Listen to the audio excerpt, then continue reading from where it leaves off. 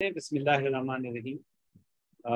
میرا نام حسن سید ہے اور میں اسپائر پاکستان کا فاؤنڈر ہوں، اور اسپائر پاکستان ایک اوورسیز پاکستانیز کی نان پروفٹ آرگنائزیشن ہے جو اسٹارٹ تو اوورسیز پاکستانیز کے ساتھ ہوئی تھی، لیکن بہت جلدی اس کے اندر پاکستانی جو مین لینڈ کے اوپر پاکستان میں رہتے ہیں وہ بھی شامل ہو گئے۔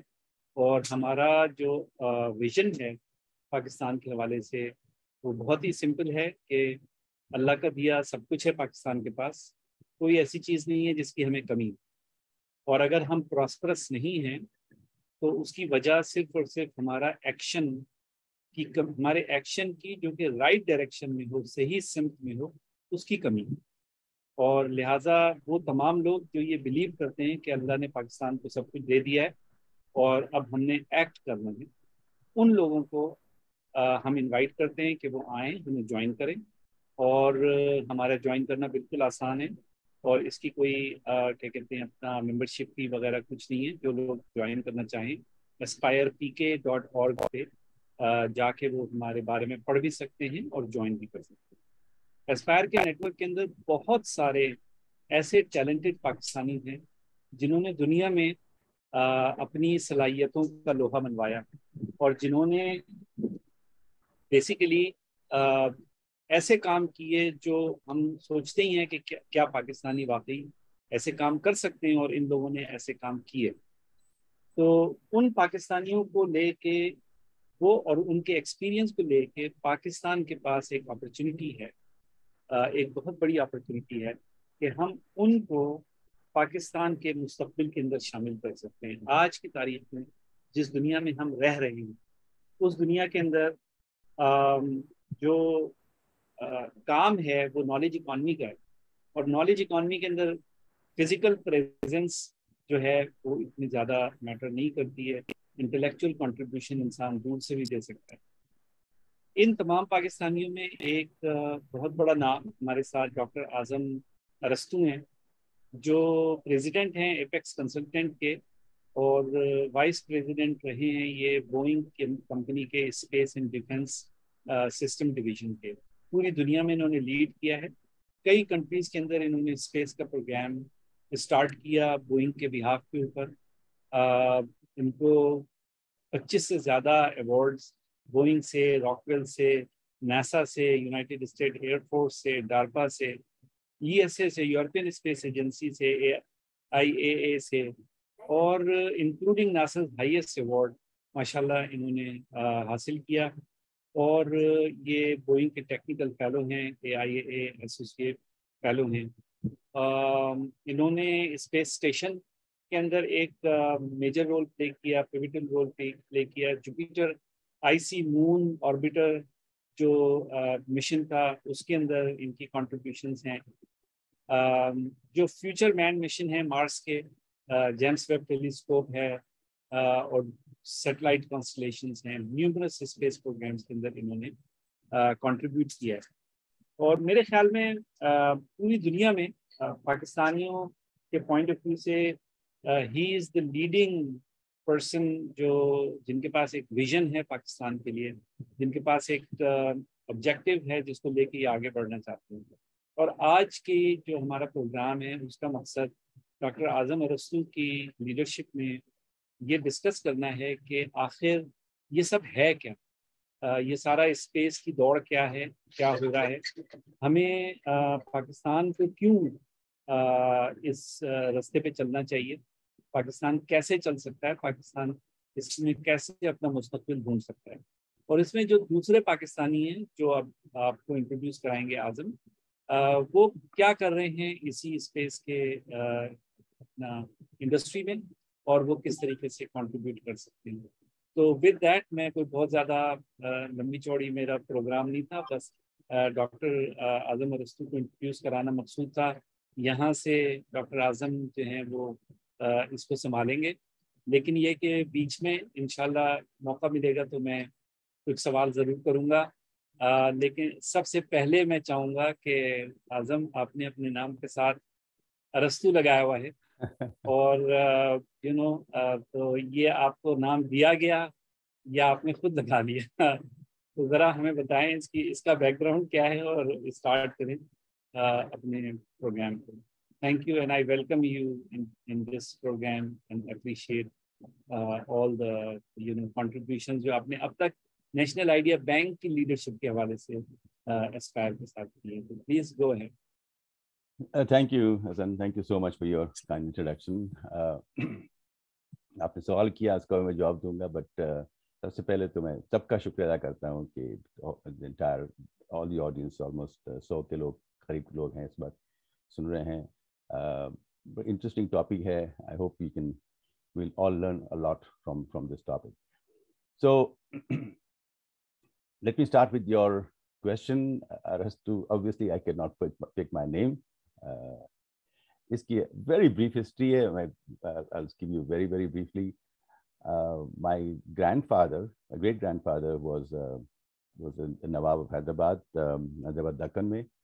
He was supposed to be the most learned member of Nizam's inner cabinet. So Nizam used to give titles for, like the most learned member would be Arastu Yarjung, Bahadur Yarjung, defense minister, and so on. So he was given the title Arastu Yarjung, and because being a personal physician and the learned member of the inner cabinet. So that's how the family name has started, is Arastu. And we are one family, but almost all members of the family are professionals, vast amount of doctors, lawyers,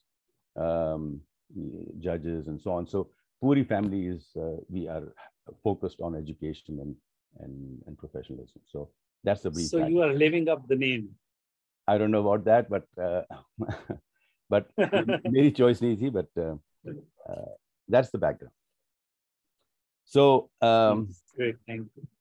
And you've given a little bit of background about myself, so I will not go into any more details about that. But what I will do is to talk about, let me just, ये जो topic है हमारा today, James Webb Telescope के बारे में. Obviously, James Webb is the new kid on the block. आजकल there's a lot of talk on town on James Webb because of the very incredible images that we are seeing, and बिल्कुल game changing pictures जो space से आ रही हैं, और बहुत सारे questions जो हमें basic science की हैं कि हम हैं कहाँ से आए हैं, कहाँ जाएंगे, कितनी बड़ी दुनिया है, what is time, what is energy, what is matter, where is all going to end, how big is the universe. All these are fundamental questions of science, and जो जिस पे तमाम scientists are finding out, and James Webb gives another pinhole into this vast ocean of science, and is providing some very cool answers. So James Webb के बहाने से because of this talk, so people have been asking me to give a talk on that. I said best thing is कि let's talk about James Webb, but I would like to expand the discussion a little bit more and see कि और क्या हो रहा है space programs के अंदर. There have been a fascinating development industry in space in the last 50-60 years, and Allah का लाख शुक्र है कि मैं, and I can't thank enough to my lucky stars, कि I have been part of almost all major iconic space programs जो हैं, from space stations से लेकर crew return vehicles, and then future missions to Mars, Jupiter missions, and then also has spent many years in commercial constellations. So we'll touch upon all those programs, talk about James Webb also, and then eventually we'll turn back. हमारा main मकसद ये है इस point का कि all that is good, so what is in it for Pakistan? हम अब इसको पाकिस्तान के लिए कैसा प्रयोग कर सकते हैं? We'll move into that discussion. But before I do all that, I have been going around to figure out और कौन Pakistani हैं जो, which I know at least in the US, who are part of the space industry, and I have been able to get a group of people here, some very interesting people. So I'm going to bring them in. First of all, introduce each one of them very briefly, And let me start with an astronomer, Dr. Salman Hamid. So Salman is actually an astronomer, and not only that, he is a PhD in astronomy, and he also has a YouTube program, which is 45,000 following on. जो कायनात गपशप का जो I don't know how many of you have seen that. He is the one who runs that. So Salman, you're online. If you can spend a minute or so just to introduce yourself. Thank you very much. और ये आपके introduction का भी और ये जो effort है, I think this is amazing. And तो मैं जब थोड़ा सा मैं introduction दे दूँ, मेरी PhD जैसा आपने कहा astronomy में है.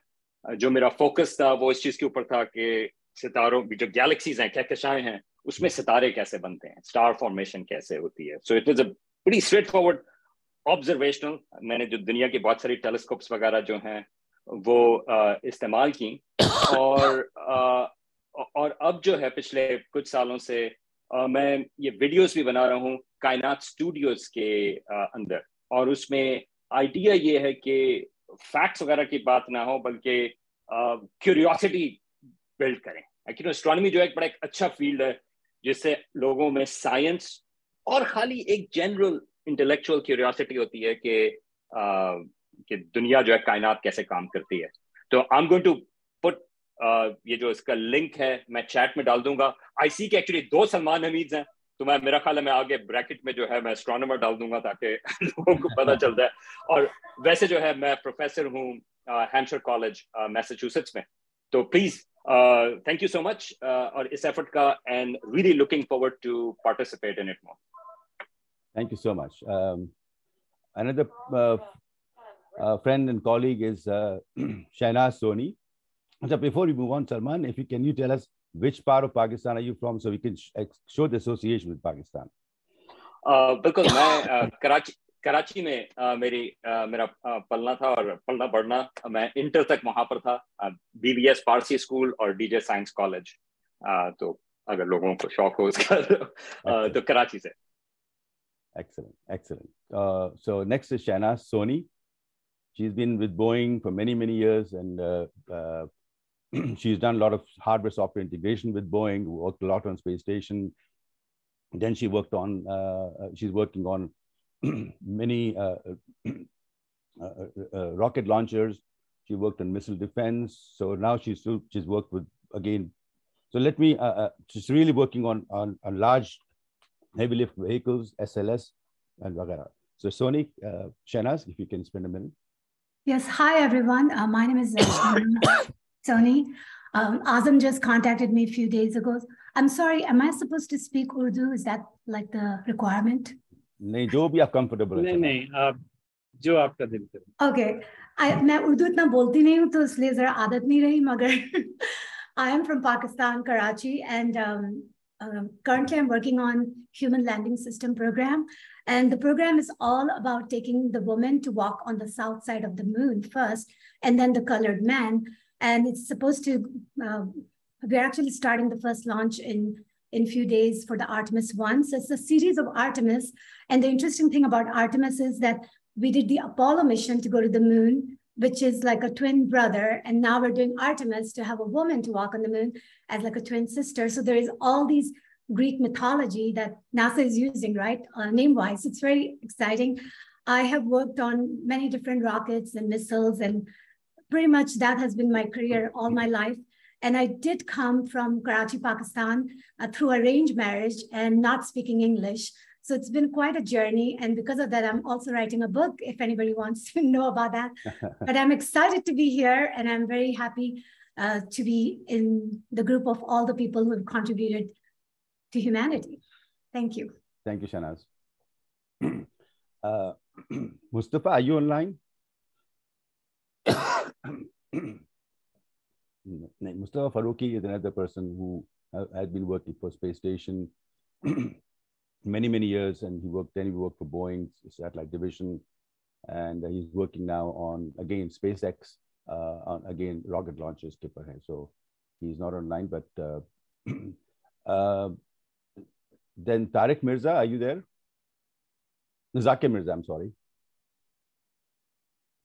I think ye log zara sharma rahe hain. And Hassan, Sayyid Hassan.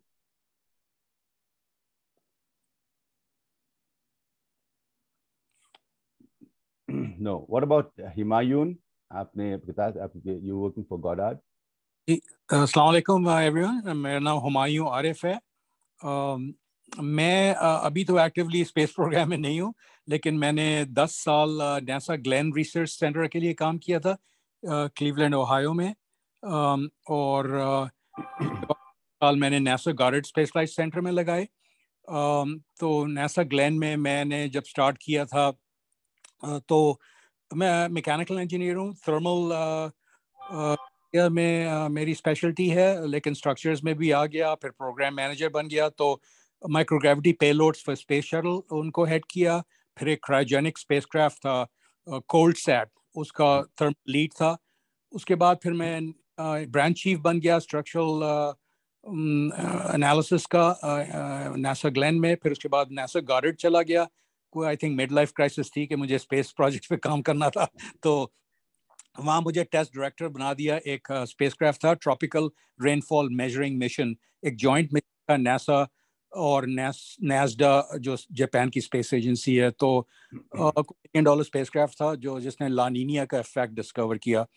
उसके बाद मैंने रिजाइन कर दिया वहाँ से. मैं इंडस्ट्री में आया और सिस्को में आया. सिस्को की मैंने स्पेस की radiation harden routers for satellite use, और चाहा के ईथरनेट और आईपी प्रोटोकॉल जो हैं स्पेस में यूज हों, तो उसके लिए बोइंग के साथ भी काम किया. आजम साहब, मैं I was part of the project constellation team. Cisco को था ओरायन के लिए, और ना नासा समझ सकी ज़्यादा, ना बोइंग समझ सका the advantages of using open architectures and ये आईटी के प्लेटफॉर्म्स. तो anyhow, अब मैं AT&T के लिए काम कर रहा हूँ. मेरा ताल्लुक Thank you so much. Really good. Thanks for joining us. So let's continue with the program. Or what I can do is, as we go through, I will bring you in for comments and interjections of any specialty, especially Salman. When I talk about the interpreting the results of James Webb, I think instead of me talking, I'll have it to you. And Shahnaz, when we talk about SLS, the heavy vehicles, I will get your input. And similarly with you, Humayun. So let's move on. And what I'd like to do is to share some slides. Hang on a second.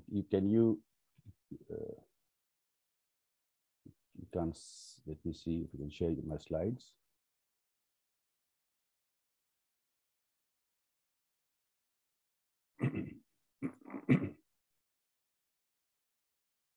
All right. Can you see my slides? Yes, we can. So let's start, and I'll start with the background, history select. So history of we will, since the discussion is really on astronomy and space, we will keep that as a main theme, but we'll diverge on other areas too. Astronomy has been a field which has excited humanity from time immemorial, because people like to gazing in the stars and try to figure out where we are and so on. So throughout the history, there have been many giants who have discovered all kinds of sciences, and astronomy has been played a pivotal part in all of them at the beginning. But in this history, the contribution of Muslims has been incredible. We have there have been a number of Muslims, especially during the golden ages, who have contributed incredible amount in astronomy, and not only astronomy, but all other sciences. These are some of the big names that you see all the time. I will not go into each one of them. You all know the contributions of each one of them and so on. But this list I don't think will be complete if I don't include would include two names. One is Professor Salam, and of course, Dr. Qadir, Pakistan. And Professor Salam, I have been very, very fortunate to have Professor Salam as also my professor of physics when I was doing my master's and degree and my PhD at Imperial College. He was my professor of physics, and I had a lot of association with him later. Incredible, incredible scientist, and what a treasure we have for Pakistan. And he did his work was absolutely fundamental. He was also the founder of SUPARCO, 1961. But SUPARCO was one of the first few space agencies, I think one of the third space agencies in the world that was formed after NASA. Then, of course, Qadir Khan, I don't have to say anything. He has done wonders for Pakistan.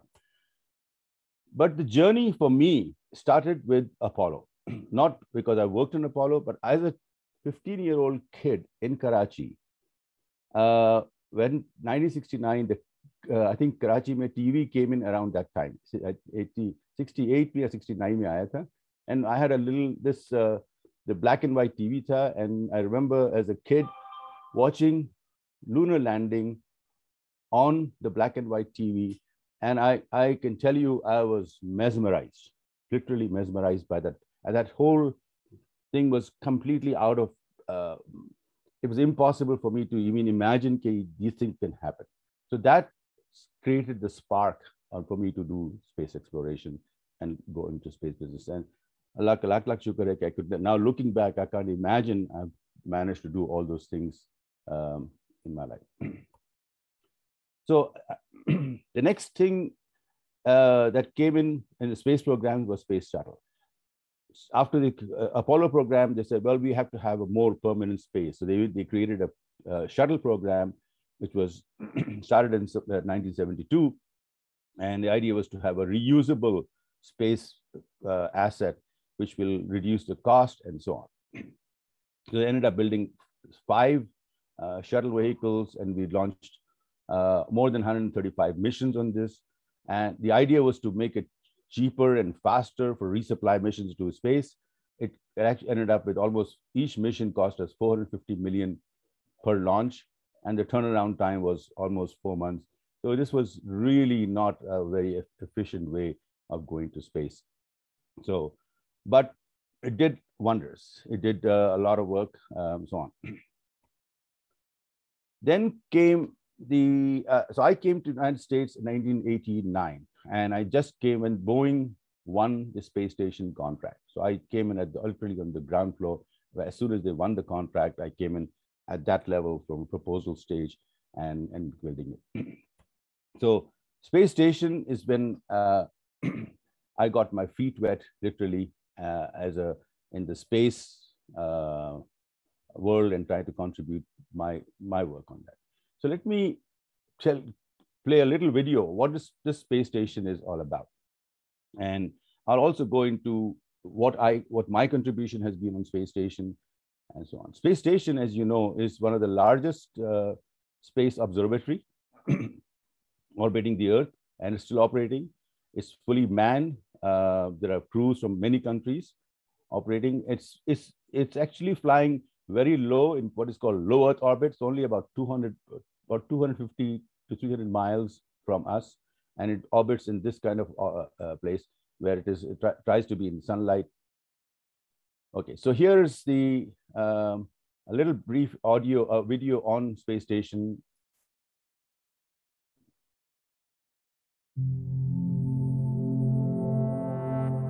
The International Space Station, an unparalleled laboratory for cutting-edge research unachievable in Earth's gravity for the benefit of all humanity. An observatory for Earth's evolving climate. A beacon of international collaboration. And our home until 2030. As the station enters its 3rd decade, it is busier than ever, developing technology for human exploration missions to the Moon and Mars, finding new ways to combat disease, and acting as a testbed for in-space manufacturing of advanced materials and new medical products.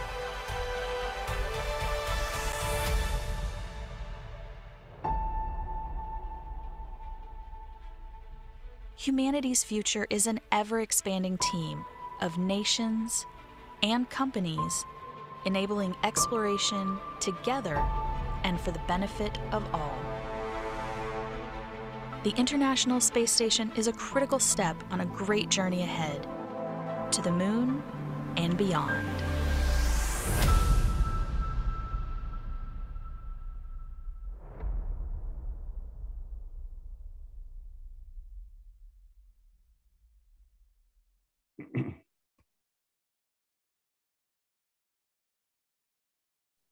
Okay, so space station, first of all, let me tell you, I'm not an astronomer.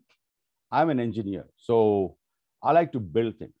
My PhD was electrical engineering from London. So when NASA got this contract, Boeing got this contract from NASA, it was one of its kind. It was supposed to break new grounds in almost every field.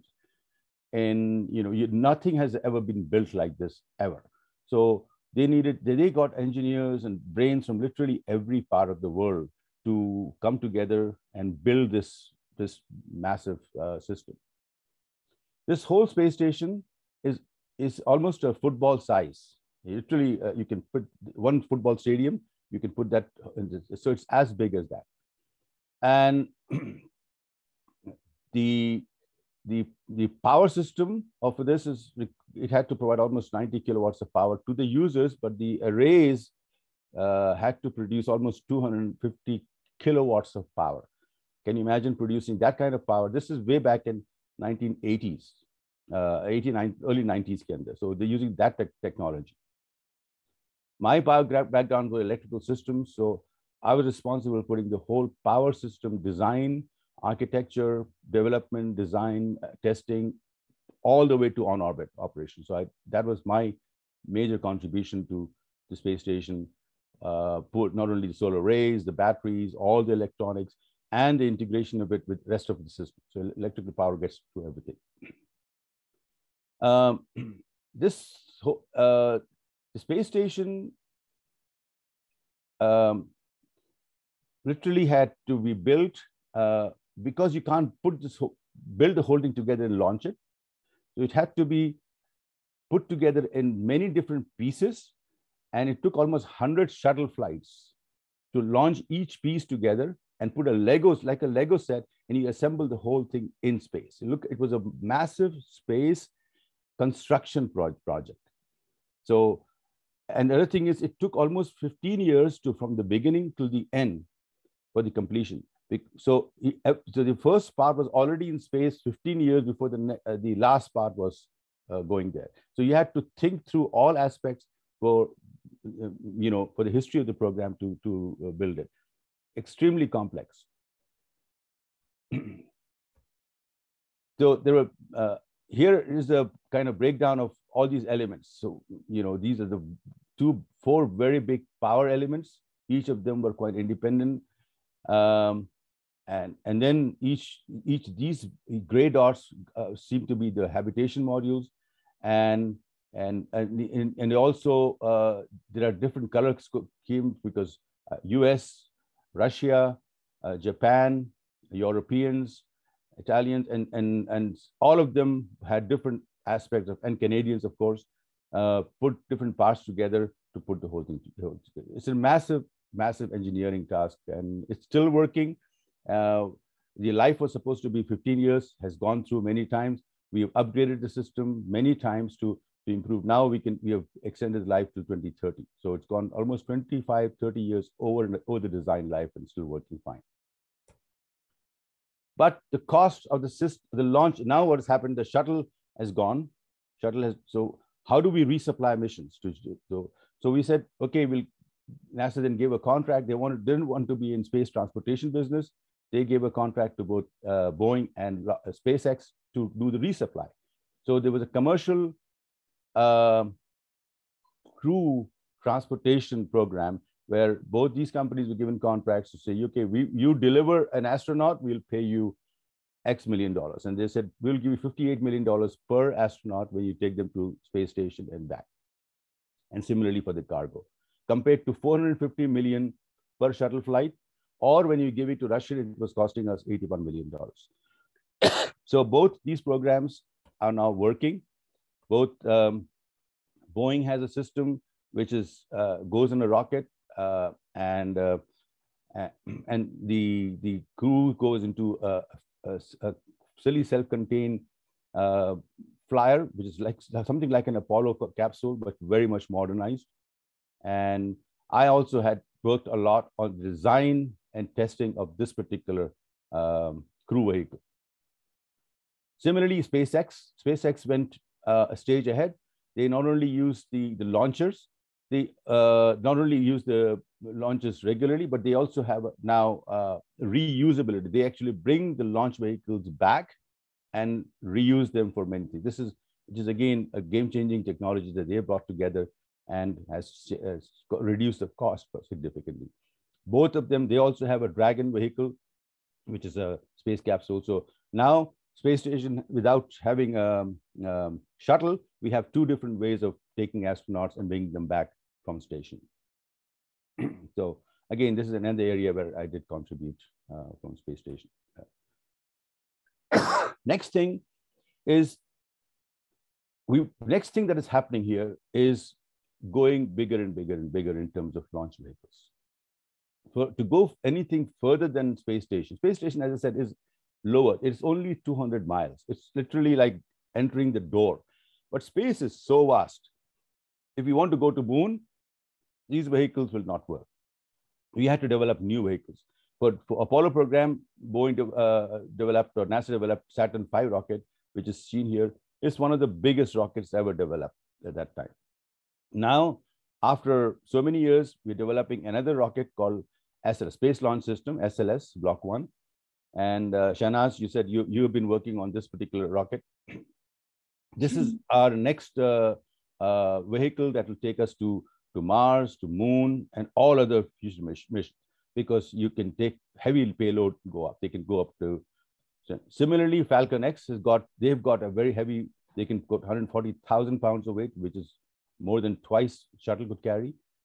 But the cost. You see, look at the cost. Cost of shuttle was $100,000 per kilogram, whereas the cost for Falcon Heavy is less than $1,000 per kilogram, almost a factor of 100, 2 orders of magnitude reduction in cost. Similarly, SpaceX is developing another giant rocket called Starship to go directly to Mars. So very exciting things happening here in terms of major big launch vehicles. But US is not alone. US is not alone in this game. There is a lot of need to put a lot of heavy equipment stuff in space. So all of the companies, all of the countries, especially Russia, China, also there's Japanese are coming in with a heavy lift vehicle. Indians also have a heavy lift vehicle version. So there are a lot of countries coming in, bringing this capability for heavy launch, and we'll hear a lot more about them in the future time. So let's now talk about some deep space missions. So those are what is called the near Earth missions.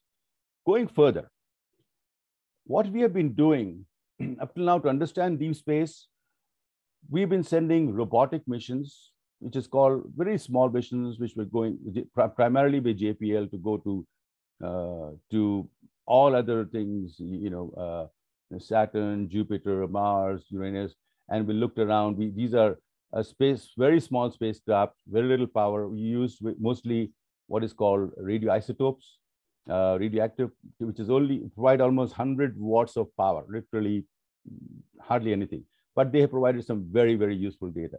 But that was not, to future space exploration, that is not the way to go. So about 15 years ago, we said, okay, we want to go to Jupiter. NASA had a program to say, let's go to Jupiter and explore what is called the icy moons. Jupiter has icy moons. One is, which are Callisto, Ganymede, and Europa. Europa specifically is about the same size and very much similar characteristics as Earth. And there's also water on Earth, on Europa, also on Ganymede and Callisto. But Europa, we expect to have some liquid water. So we believe that in our solar system, if there is any other place nearest to us where there could be life, is Europa. So the idea was to go to this mission. But Europa is a moon of Jupiter. It's one of the 22 moons of Jupiter. And Jupiter is almost 5 times away from, it's like from the sun to Earth is 1 AU, is 5 times the distance from here to the sun, which means the round trip of, it means it's really, really far. So conventional vehicles, there is no transportation vehicle, none of those rockets will be able to take us there. So we had to develop some new technologies and basically come up with a nuclear power station or go with an electric propulsion system. So we did, I spent another 3 years defining this. I was system architect of the whole mission. But this mission was very complex, required it went into very high radiation environment, developing electric propulsion, nuclear power giving up to 300 kilowatts, and going so far, like the duration of the trip was almost 9 years by the time you go from here. So there were so many challenges. After spending almost $150 million or so, we shelved this program to saying, no, we will leave it for some other time. Right now, a lot of technologies need some further development. But we learned a heck of a lot during this time. So let me move, as I will not. So then we said, okay, to go nuclear has got all kinds of issues. So is there any way we can use solar and advanced solar systems in the solar technology and yet be able to fulfill mission? I would like to have a system which can give me about 2 to 300 kilowatts, so I can use the electric propulsion and go all these places. So we developed all bunch of technologies to do that, and a lot of spacecraft concepts.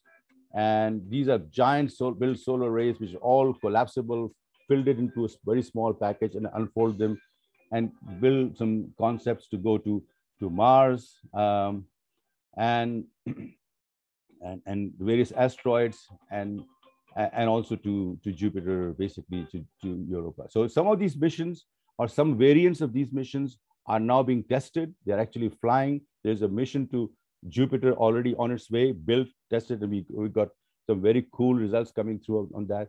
So but what I wanted to do was to build very, very large vehicles. And the idea was to create a structure of these vehicles where we can plan a whole transportation system in this space. So I spent several years of my life at the end of my career developing these concepts and technologies. Now let's move into the topic of the day, which is space telescope. Space telescopes is not my area, but I ventured into, as I said, astronomy is not my area, but I got involved into it when they had some issues in terms of engineering issues and how to build things, how to come up with the solutions where we can put these telescopes together. So the question that has bugged humanity from our beginning is, where do we come from? How old is this Earth? When did this happen? The two basic concepts in creation versus evolution. You're keeping religion into aside. We just a fundamental question which is bugging every person from time immemorial. What we all know is the universe started with the Big Bang, and from what we know so far, it started almost 13.8 billion years ago. And after that, but we have been able to, so we want to figure out how we would go back in time and see how these things happen. And we need tools, we need telescopes to go back in time and see where these things are and how these things happen. And also, so if this is the Big Bang and the universe kept on inflating, if we are at this point here, the question is, okay, where do we go further? How it's going to expand? So we need to know, looking at the back, we can project what's going to happen to us in the next few hundred of millions of years from now. So to see this, just to understand that we use nature, and nature shows that everything that we have is is electronic waves. There are waves, radioactive waves, all information, all energy, everything can be converted into electromagnetic waves. And if we have means to tap into that electromagnetic wave centers and see through those, I would say, pinholes, and get information from this side. So a lot of telescopes are being built. First, if you look at this electromagnetic spectrum, the extreme left-hand side is the gamma rays, X-rays, ultraviolet rays. Then comes a very tiny sliver in this whole electromagnetic spectrum, which is called the visible, which is what we see. And so what we see is only this particular part of the spectrum. So Hubble spacecraft was built to go and probe into and see into this invisible spectrum. It had a little bit of infrared, but primarily Hubble showed some remarkable results even in that spectrum. But the interesting thing was to go into infrared, because visible spectrum blocks a lot of information, and I'll tell you in a minute about how you can get away with it, and why it's so important to go into infrared region to see things which are not visible and not seen in this. So a lot of information. So Hubble then came the James Webb Telescope. What we wanted to do was to build a telescope, first of all, large enough and cold. To infrared, the biggest thing is you need to build your sensors very, very cold, so you can see the coldest, very cold signatures. So the colder your sensor, the more accurate, more data you can get. But before that, a Spitzer telescope was also launched. The Spitzer was also in IR region, but it was very small. The aperture was only 33 inches or so. It's very small compared to Hubble and James Webb. So let's talk about both Hubble and James Webb. The question about Big Bang is, how big is the universe? How is it expanding? And so we have been, there have been what is called Hubble constant, which shows how the universe is expanding. And we found that it's expanding faster than we had expected. So it's actually accelerating. So that came the concept of dark energy. The whole concept of energy, that dark energy, is because it defied what we knew. If we took of the energy and matter, it did not fit the equation. So there was something else happening. So that is called dark energy and dark matter. The spirals, the galaxy is also rotating faster than we think, based on gravitational forces. And maybe Salman can throw more light on it as we go on. So this dark energy is actually, there's a lot of dark energy and dark matter. In fact, majority of universe is made of dark matter and dark energy. So only 4% of our universe is composed of what we call normal matter. So Hubble telescope was put together. This was way back in, I think, in the 80s and 90s it was launched. And it was a smaller one. The diameter of this Hubble telescope was about 2 meters. Total length was 13.2 meters. It could be fitted into the shuttle bay and launched. Oh, sorry.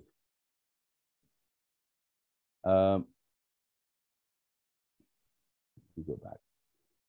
So the aperture, those are simple things, but it was basically as I said, on visible spectrum, but having a 2.4 meter aperture, provided a marvelous telescope, and it provided some absolutely incredible images. For the last 20 years or so, scientists have been glowing into the images that you see here on the right.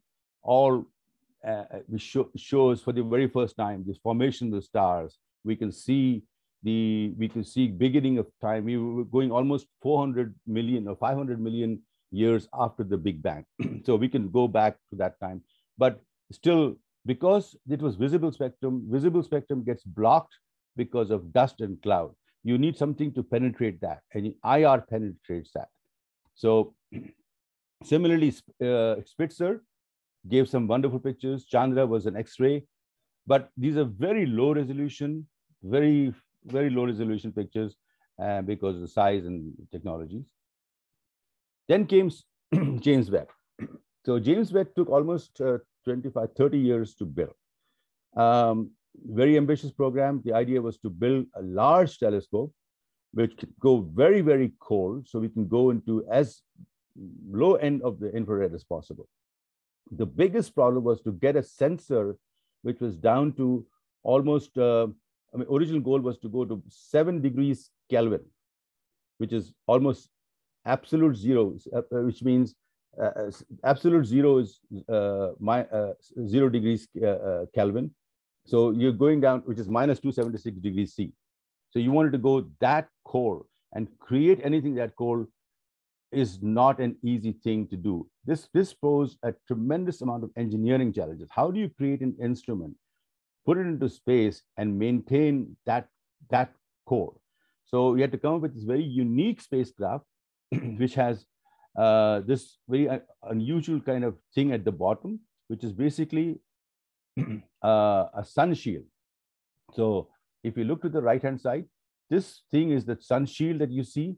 On this side, the temperature is 185 degrees or 85 degrees Celsius. This is where the sun comes in, and you had to block this heat and put the instrument on the other side, and to create another cold side, which is minus 388 degrees Fahrenheit or 230 degrees Celsius.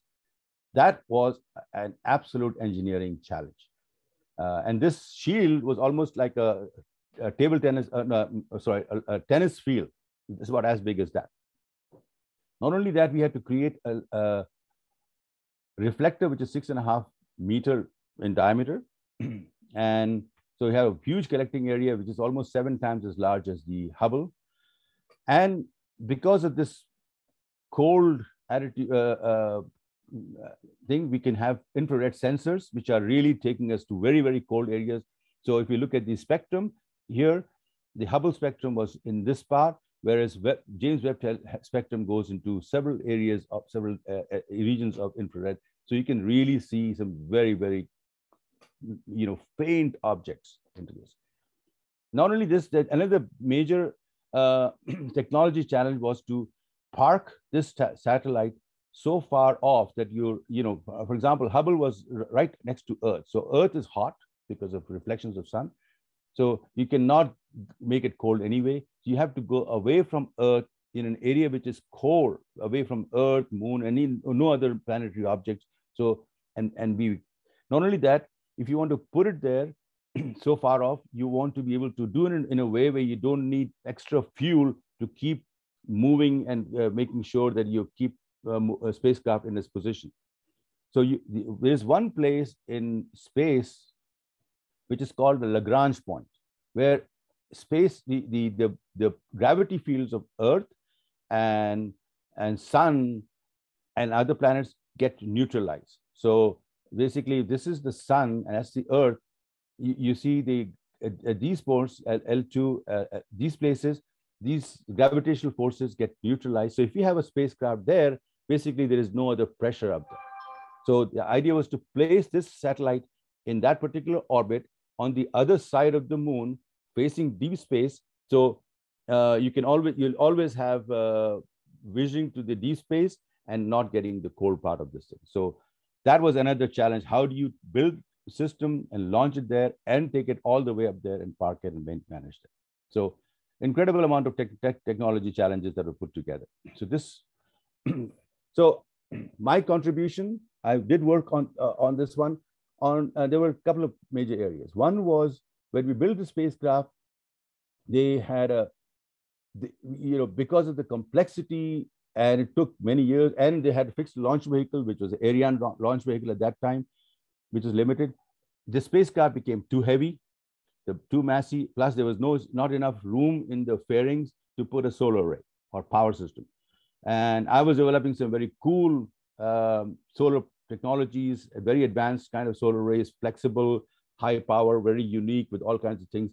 So they asked me if I could design a new type of array which will help them which will bring this spacecraft back into the fairing and be able to do it. So which is what I did, created a very interesting new kind of array, very lightweight, and be able to power the whole system and actually manage to close the design on this.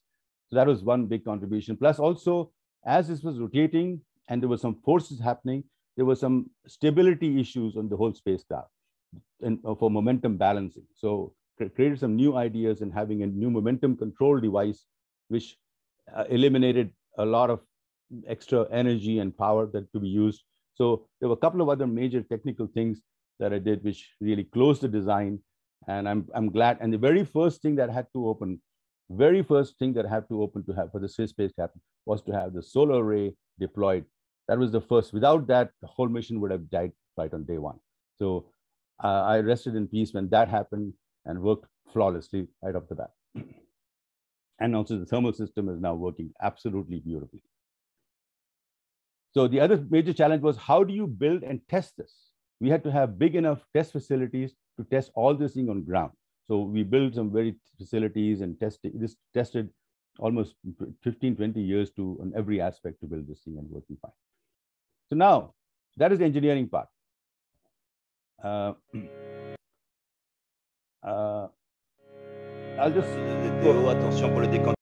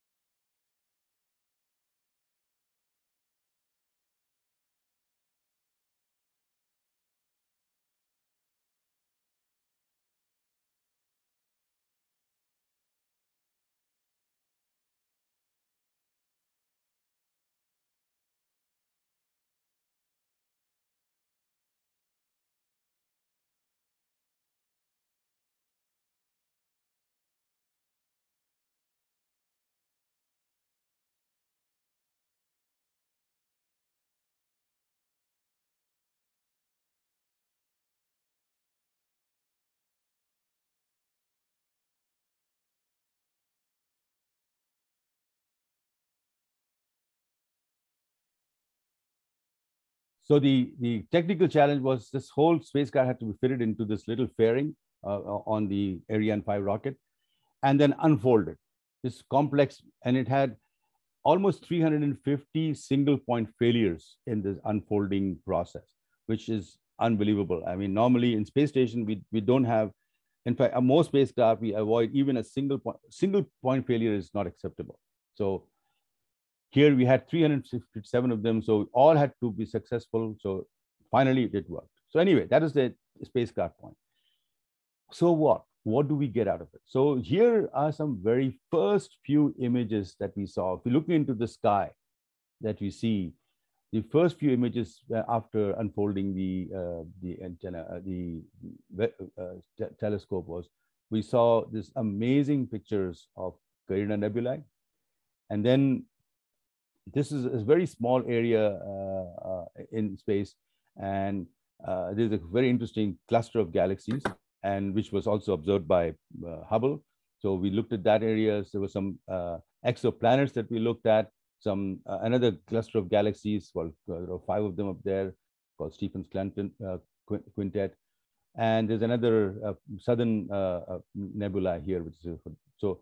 Which we looked at them, which we knew existed, and from Hubble looked back, and this is the pictures of the SMACS 0723 galaxy cluster. These pictures that we got from here, with just almost 6 hours of seeing that in that particular area, was absolutely stunning. The pictures, we had a similar picture with Hubble, but almost nothing in compared to the detail that we see with this one. And this part of this is a very, very small area in sky that we are looking at, but look at the number of galaxies and stars that we see each and them. So now if you look at like this particular one, this is a galaxy that's warped by gravity. This is another spiral galaxy. And then, okay, so the question is, how do we know how old is a galaxy? How do we find the age? So here is we used a simple Doppler effect, which we all know, we learned in physics many times ago, that the frequency shifts whether the object is coming near or going away from Earth. So if you're standing here and here, and the object is moving this side, these waves will get compressed. So these are called the blue shift.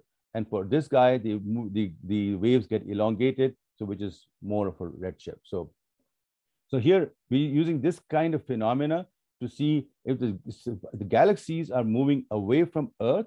So the shift, if you look at the same, if the spectrum of this galaxy is here, you will see them moving to the right.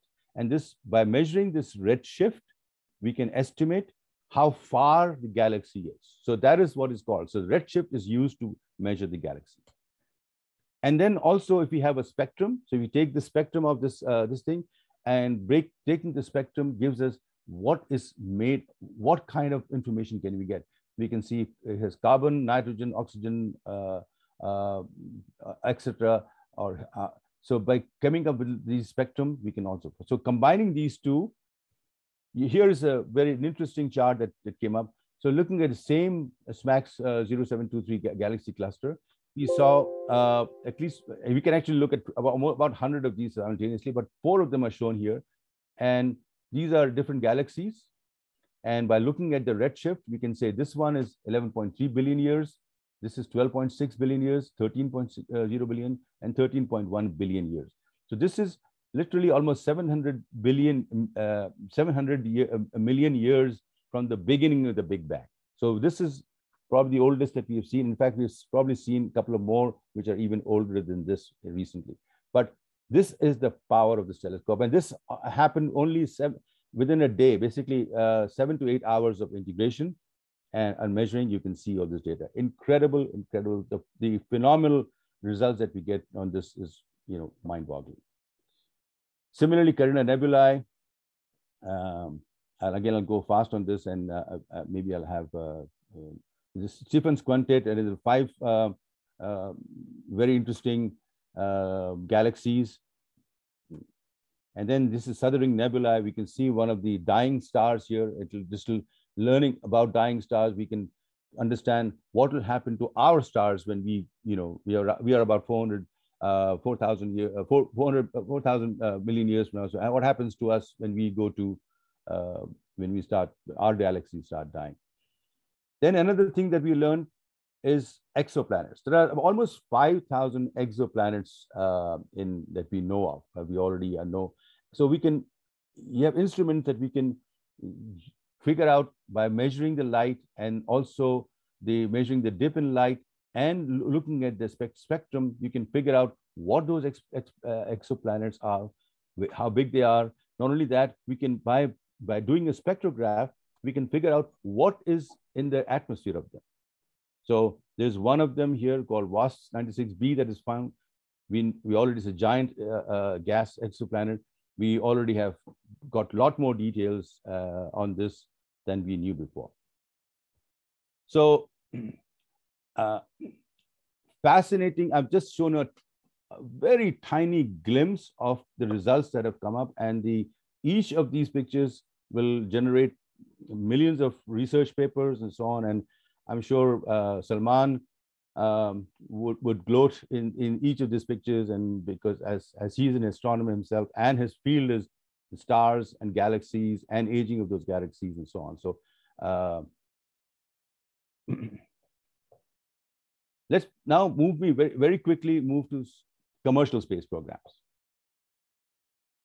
Space is basically almost $1 trillion industry, and it's going to be by 2030. It's already almost $500 billion, and there are thousands of satellites coming into various orbits that are being put together. So what is happening is space exploration is one side, but actual near Earth space infrastructure is a massive economy that's going through, and almost every company has been coming into and playing into this. And basically what's happening is, instead of major countries only investing in space, now space is democratized. So it's good, available for all companies. And so they're all coming up with all the LEO and MEO constellations. All communication platforms are moving into, and this is happening because there's almost 1 or 2 orders of magnitude cost reductions that's happening into the development of these satellites, launch vehicles, ground systems, and so on. One big change is the advent of what is called a CubeSat. Instead of having this giant 3-ton, 4-ton, 5-ton satellites, now everything is miniaturized, just like the power of cell phone that we have. The computing power and force that we have on the cell phone is many, many times than large computers. So having CubeSats has also democratized the space, and this is made available to every country, even down to schools, to build a satellite, to launch it and put some payloads onto it, and the launchers are many. There are many options are available to do this, and there are a lot of satellite constellations that are coming up, and in this field, what I've shown here is mostly an American view of things. So NASA, by far, was dominant in the last many years for space exploration and led the whole space business. Europeans came in, but space exploration also started with Russia. But for the funding and so on, US has been as number one. That is no longer the case anymore. The Europeans have also advanced. Russians have a big one, plus Chinese. Chinese have now invested in space in an amazing manner. They built their own space station. They have a full space infrastructure. There are many companies. They have satellite manufacturers, satellite operators, both in LEO and GEO. They've got a whole bunch of launch capability. So they have a very vast network of both commercial and government, and they have a full developed entire ecosystem. And this was recent. They have their own space station, which is actually very capable. It's got a lot of cool features in this. They have a huge family of launch vehicles. They have their own GPS. They have a large manufacturing of small and array satellites. And the investment, as you can see, is the launches that you have is just going exponentially. So with that, we turn to a question saying, all that is good. So what is in it for Pakistan? हम ये देख रहे हैं कि तमाम ये space exploration चल रहा है. वो ठीक है, that's still an area that is required and has asked a lot of science questions. But at the same time, there's a $1 trillion industry that is there, $1 trillion. compared to us, we had a space program which started in 1961. ISRO started in 1969, and India is now almost the 4th largest space agency and space country in the world. So we have a long way to catch up. And if we don't, and I think one of the basic message from this seminar is to light some fire with the youth of Pakistan to say, come on, this is a fascinating technologies. Come on into it and work and develop and help build these technologies in Pakistan. So, Hassan, can I continue 2-3 more minutes on this? जी बिल्कुल, हमें फिर जो हमारे guest हैं उनके segment में जाना है, तो प्लीज गो अहेड, कर लें आप. So Pakistan, how do we get into what things that we need in Pakistan? I don't need to be on the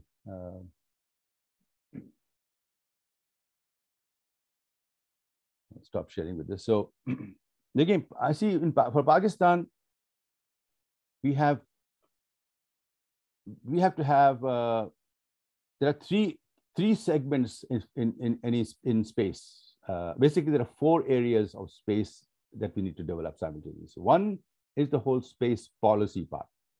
Space policy means उसके space laws हैं, जितने governing requirements हैं, insurance हैं, all those legal aspects that provide this thing, plus space policy, which provides the government industry partnership and so on. So that framework has to be done, and that is something that has to be done jointly with industry as well as government.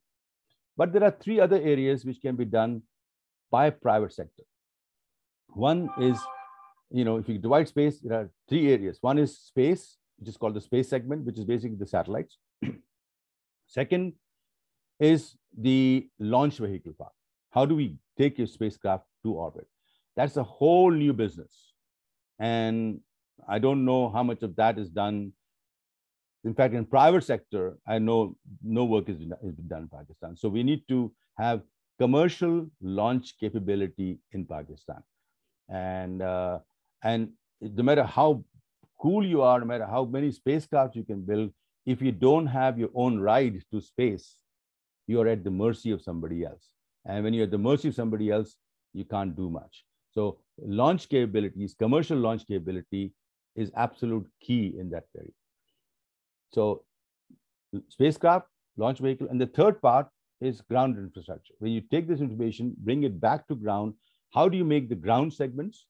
And is ground segments go ground infrastructure, pure ground control systems, taking the information back and disseminate to all kinds of users. And users could be our agricultural department, or education department, or a health department, or meteorological department, a water resources department. All these things, they are the users of this information that's coming through.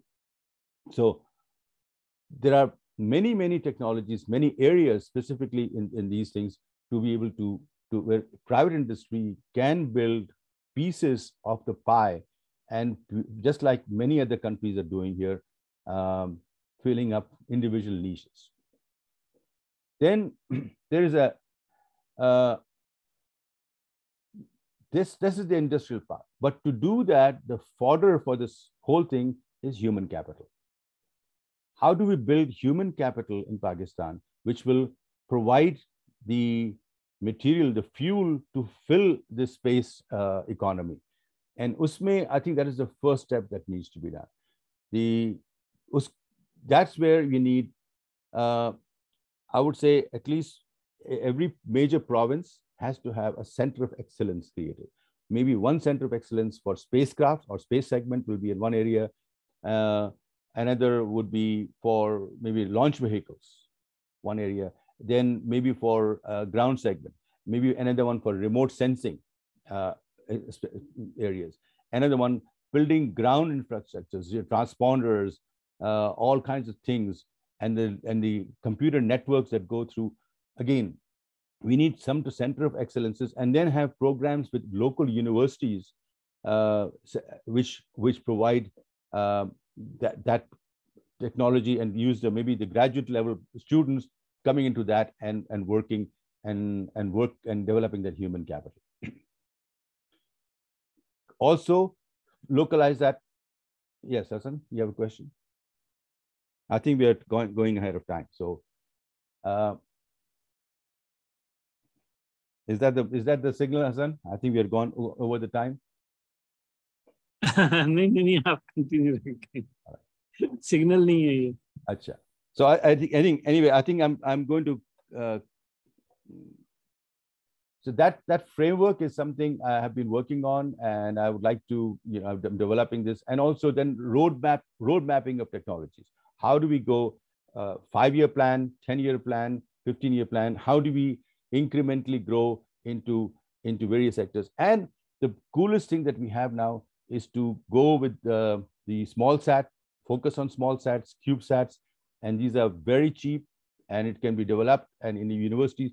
And they come in kit forms, you develop them, and they're not complicated. Most schools have built CubeSat facilities here.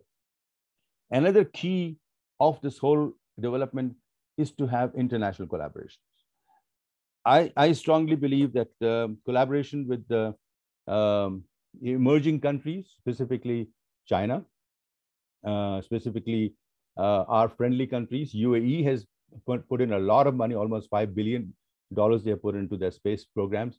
So they have, so we collaborating with them, with Turkey, and then creating this a zone of countries in that friendly countries, and maybe have center of excellence between us, so we can focus on certain sectors, maybe share some test facilities between them to build this infrastructure.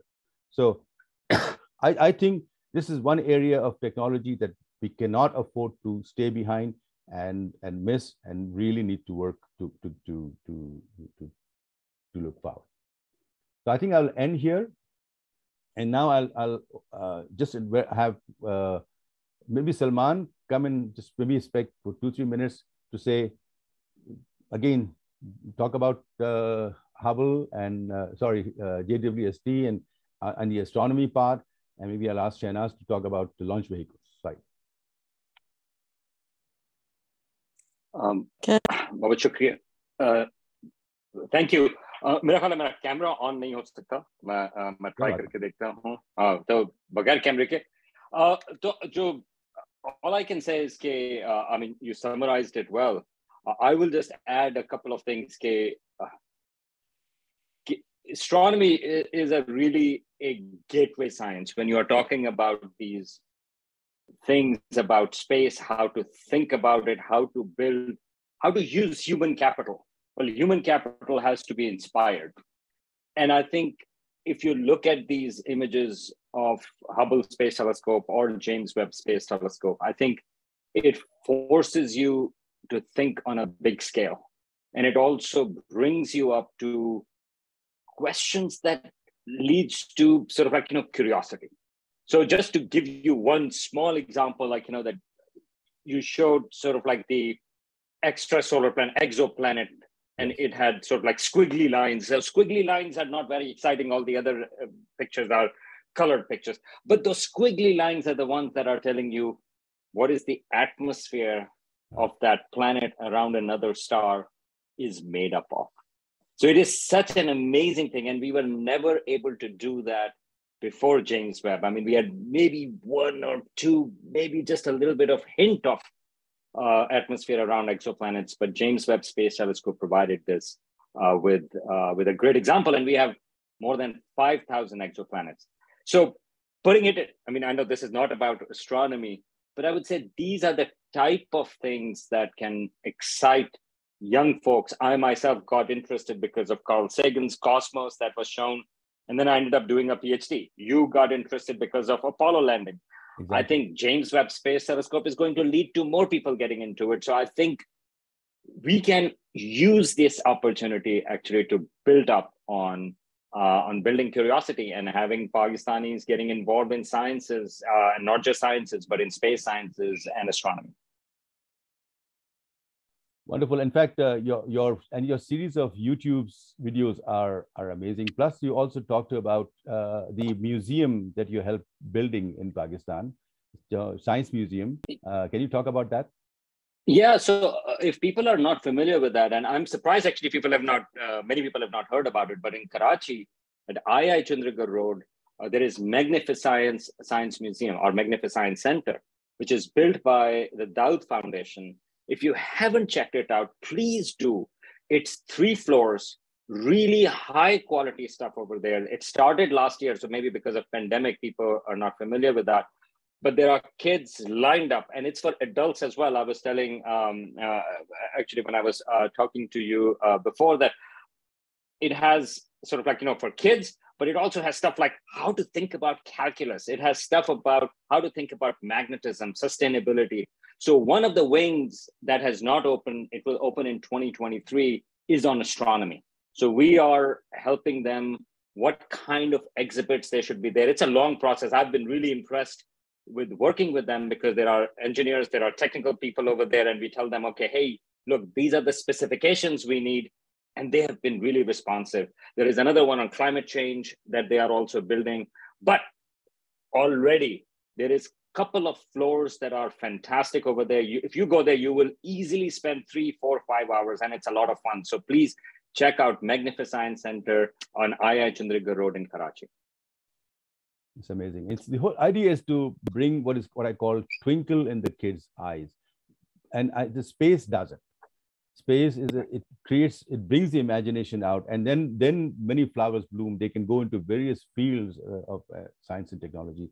But for a country like ours, STEM education begins with this dream, and you should provide the dream that would happen. I was also talking to Salman about Azim Kidwai. I remember as a kid, I used to read his articles in Dawn regularly, and so those are things that were done, very subtle things, but it provided a lot of incentive. So I don't know how much of that is done, but those are the kind of things that we do to start. That's the beginning of the human potential process. Thanks. Yeah, if I can just add one other thing, Azim, you brought in Azim Kidwai. These are the small things, like your newspaper should have a science column. Yeah. After Azim Kidwai died, he was never replaced, and we don't have a regular science column, for example, in Dawn or any other major newspaper. Same thing, Cosmos was shown on PTV, on prime time in 1980s. That impacted things, right? So today we need programs that are there on television or on internet, but that is accessible. So I think that's the key element. Otherwise, you just don't know what you don't know. You don't know what opportunities are out there. Thanks, Salman. बिल्कुल इसमें मैं ये agree करूंगा कि Cosmos PTV वालों ने 2 मरतबा मतलब इन्हें एयर की थी। जब ओरिजिनली रिलीज हुई थी कॉस्मोस, तो पहले अंग्रेजी के अंदर आई थी, and then it came in a dubbed Urdu version. And I remember, of course, the first one, I was fascinated and I watched the whole thing, Carl Sagan, and then the Urdu version helped a lot of people to understand what's going on. So part of it is also कि हम इन चीज़ों को उर्दू में अपनी ज़बान में जो है वो प्रेजेंट कर सकें यंगर जनरेशन को, टू इंस्पायर देम। ये बाज़ औक़ात चीज़ें ट्रांसलेशन में समझ में आती हैं और इंग्लिश लैंग्वेज के अंदर उन लोगों का कॉन्टेक्स्ट इतना नहीं होता कि उसको समझ सकें। और इसमें कहूँगा कि जो सलमान के जो वीडियोस हैं कायनात गपशप पूरी उर्दू में, और जब मैंने देखा उसको, I commented on him because it's hard to Urdu में उतनी रवानी रखना बहुत मुश्किल है, but he does a very good job. So I highly encourage everybody to watch it. Please आपको YouTube पे कायनात एस्ट्रोनॉमी इन उर्दू आपको वो आराम से मिल जाएंगे वीडियोस, प्लीज चेक आउट करें। Okay, so let's move on to launch vehicles. So Shahnaz, you have, I know you've done a lot of work on launch vehicles and now also with Boeing and then SpaceX, whatever, and now you're doing the very large vehicles. But how do we start small? Do you have any ideas? Okay, before we go to these giant vehicles, we have to have some baby steps. We have to be able to start making small space vehicles and then move to one. So can you share any light on that? What do you think how we can develop that part? Yeah, I like to shed light on so many things, but before I do that, I just wanted to say that Hassan mentioned about action for Pakistanis, and I'm all about action because that's the only way we're going to do something good for ourselves and for others.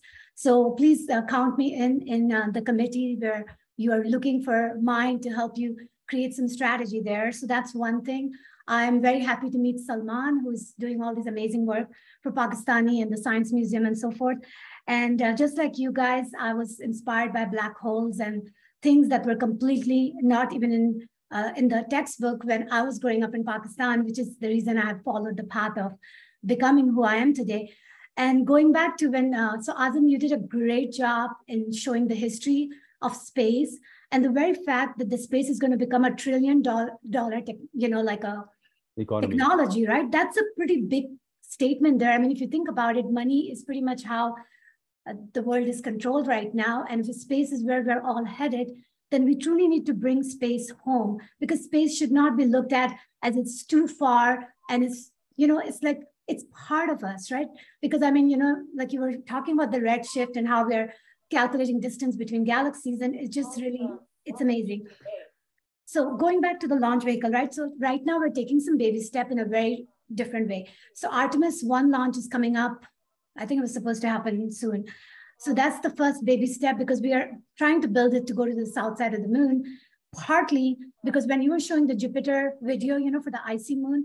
Yes. So basically because we have a crater, right, on the south side of the moon where we have discovered the icy water, which is why we want to leverage that to create the sustenance, right, to live on moon and then ultimately go to Mars. And 2030 is the deadline for all that too, which ties to the whole thing about space commercialization and all that. And it's so interesting. The launch that I'm working on right now is that we have Space Launch System that's built by Boeing. Then we have Orion that's built by European Space Agency. That is where the astronaut will be in the capsule. And then we're rendezvousing at the non-rectilinear halo orbit, which is where we're going to be meeting the Starship made by SpaceX. And then the idea is the astronaut will be passed from the Orion capsule to the Starship, and then we're taking them to the moon, and then we're performing all the experiments. And I'm part of all that because I'm part of that one mission, and then all the mission following that to go all the way to the Mars. So it's a lot of fun because we have to brainstorm so many things every day. But I hope I answered your question. The way we are doing it is we are taking Artemis 1, 2, 3, 4. These are the flights that are building up to create the sustenance on the moon and then the Mars. And if anyone has any question, I am more than happy to answer. No, that's good. No, what I was trying to allude to, Shahnaz, was to say baby steps in terms of how we can leverage our experience in building a series of vehicles in a stepwise function. And so we retire the risks at each level properly.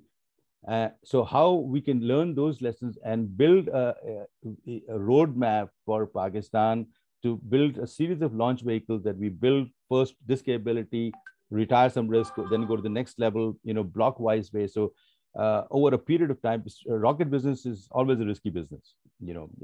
There's a 10% failure rate given in almost there's no, almost 1 in 10 flights are, burst into flames in the initial few years.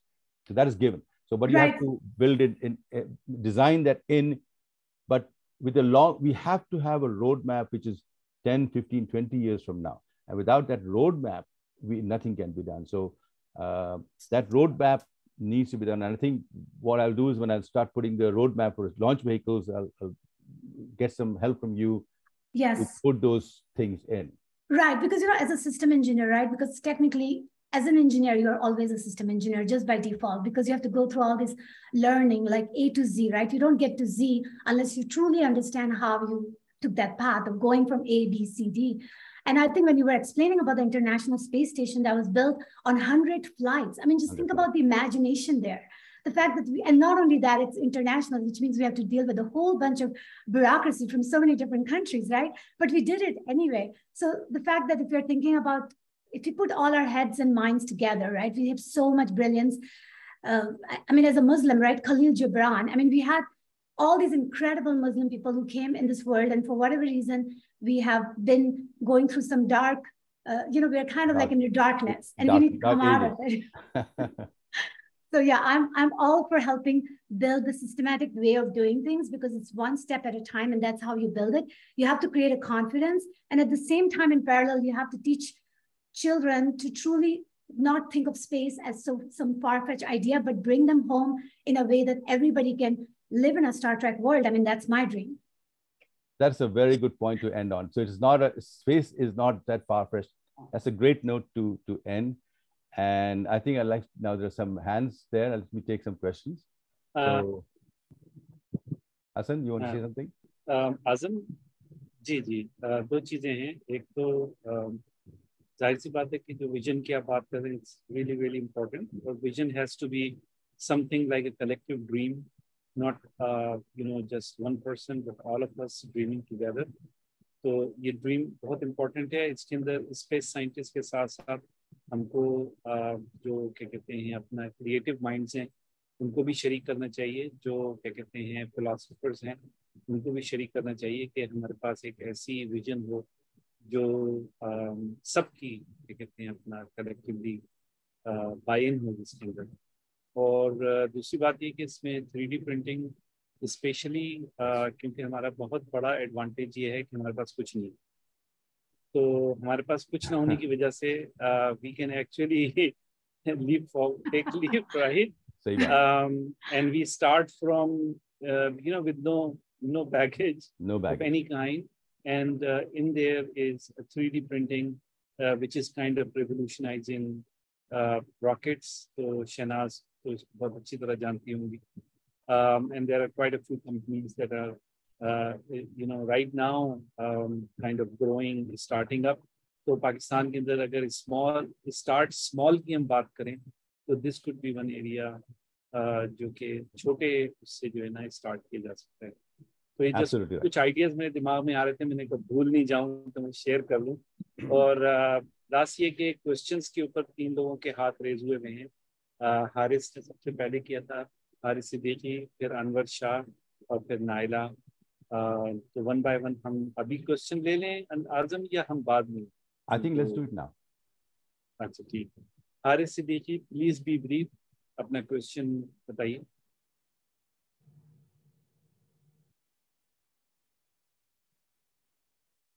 Haris, you're on. कोई बात नहीं, हारिस को skip करें. अनवर शाह, अचानक से बहुत सारे लोगों ने हाथ खड़े कर दिए जैसे ही लोगों को लगा कि सवाल आ रहे. Anwar Shah, please go ahead. Assalamu alaikum. Azam Saab, this is really fascinating, and I suggest that if similar meetings, Zoom meetings, can be arranged at school levels in Pakistan, and can have larger audience, that will really spread and entice the space exploration. On the lighter side, I belong to a village where there are still some of our religious leaders that still think that no one has reached moon. So I was just wondering if there is ever a space available on Shahnaz spacecraft. I want to send one of our religious guy on that moon on one-way ticket. I would say no comments.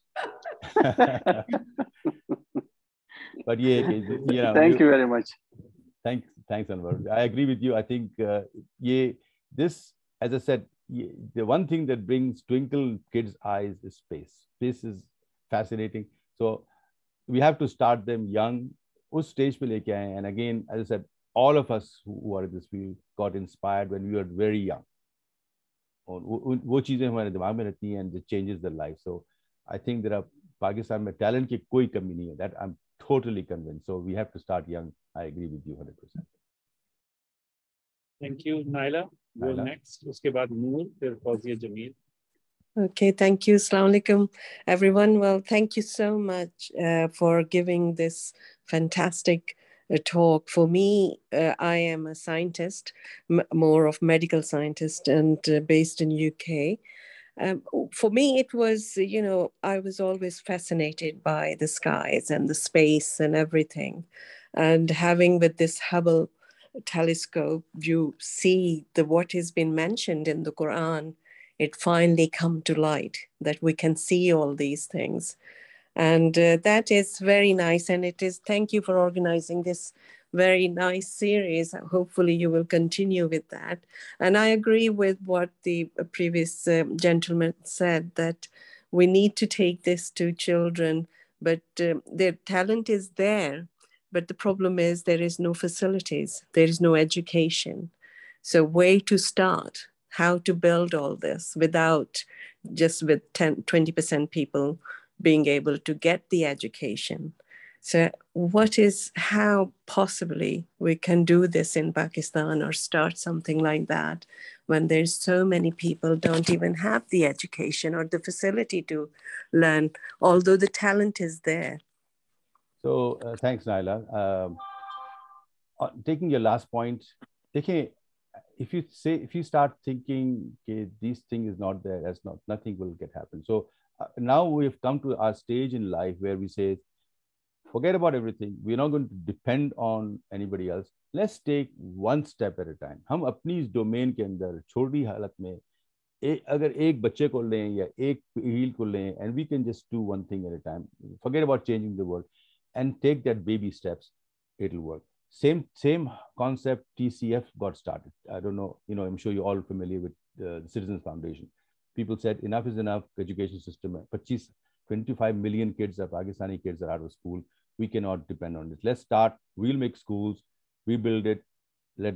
So, mashallah, we have almost 300,000 kids in school because of that. Similarly, hospitals in this hospital, there are so many things happening in Pakistan when people have said enough is enough. We're not going to depend on government.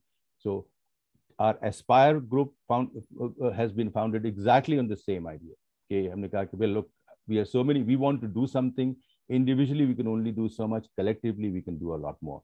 So, collective. ये platform बनाया हुआ है Aspire, and I found some marvelous people in this team जो join हुए हैं with all common ambition to help Pakistan. And we are turning the leaf one leaf at a time, and I think it's working. Azam, can I add, please? Thank you.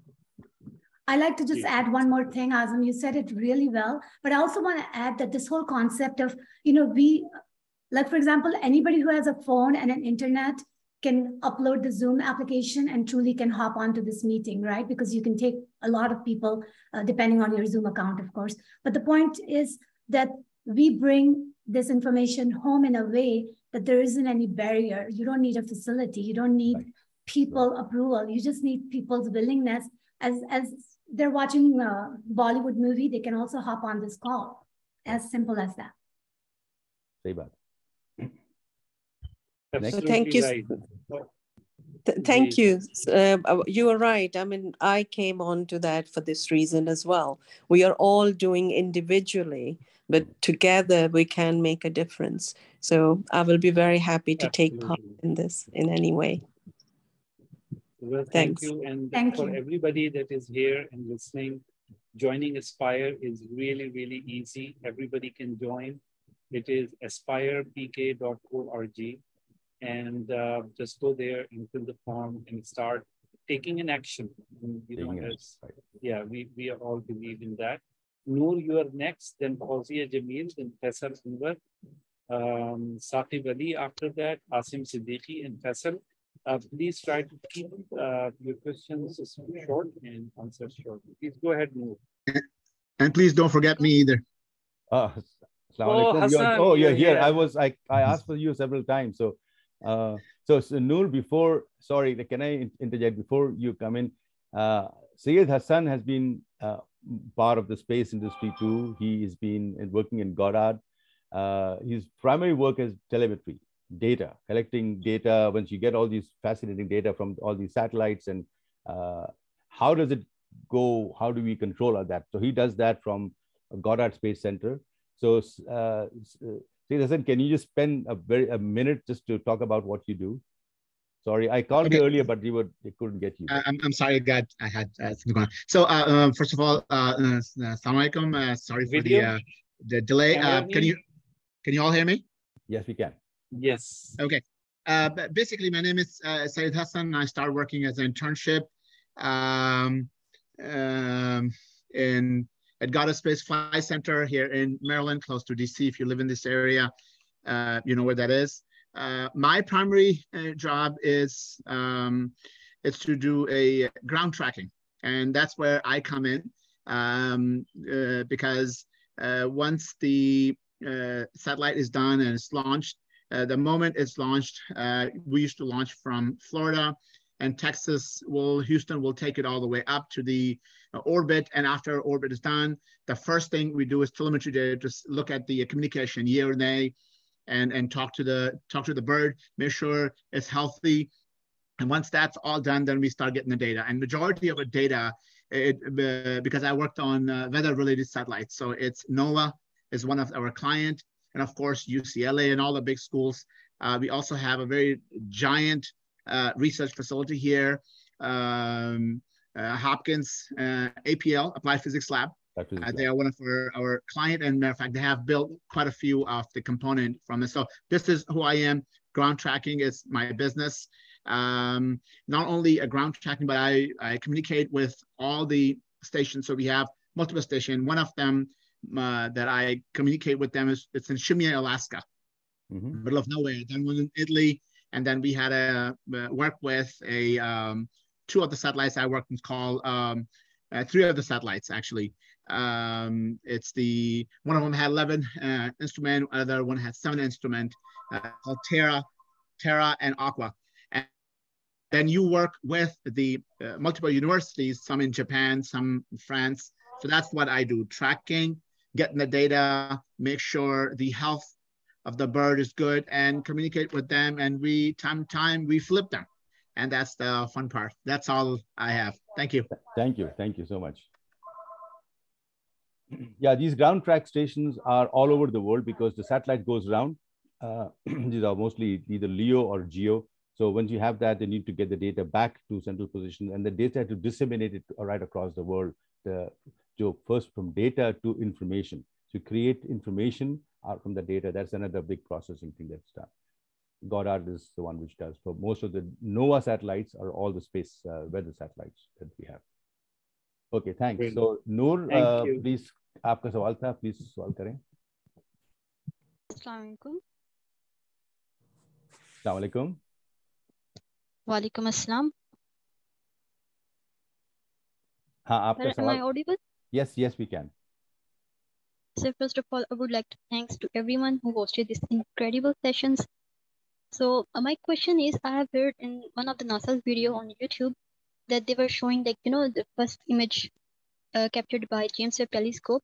They were, discussing about a thing that how, like, there's a Carina Nebula. Yes. They captured a picture of it. So they were discussing about the proportion of the minerals they found in that nebula.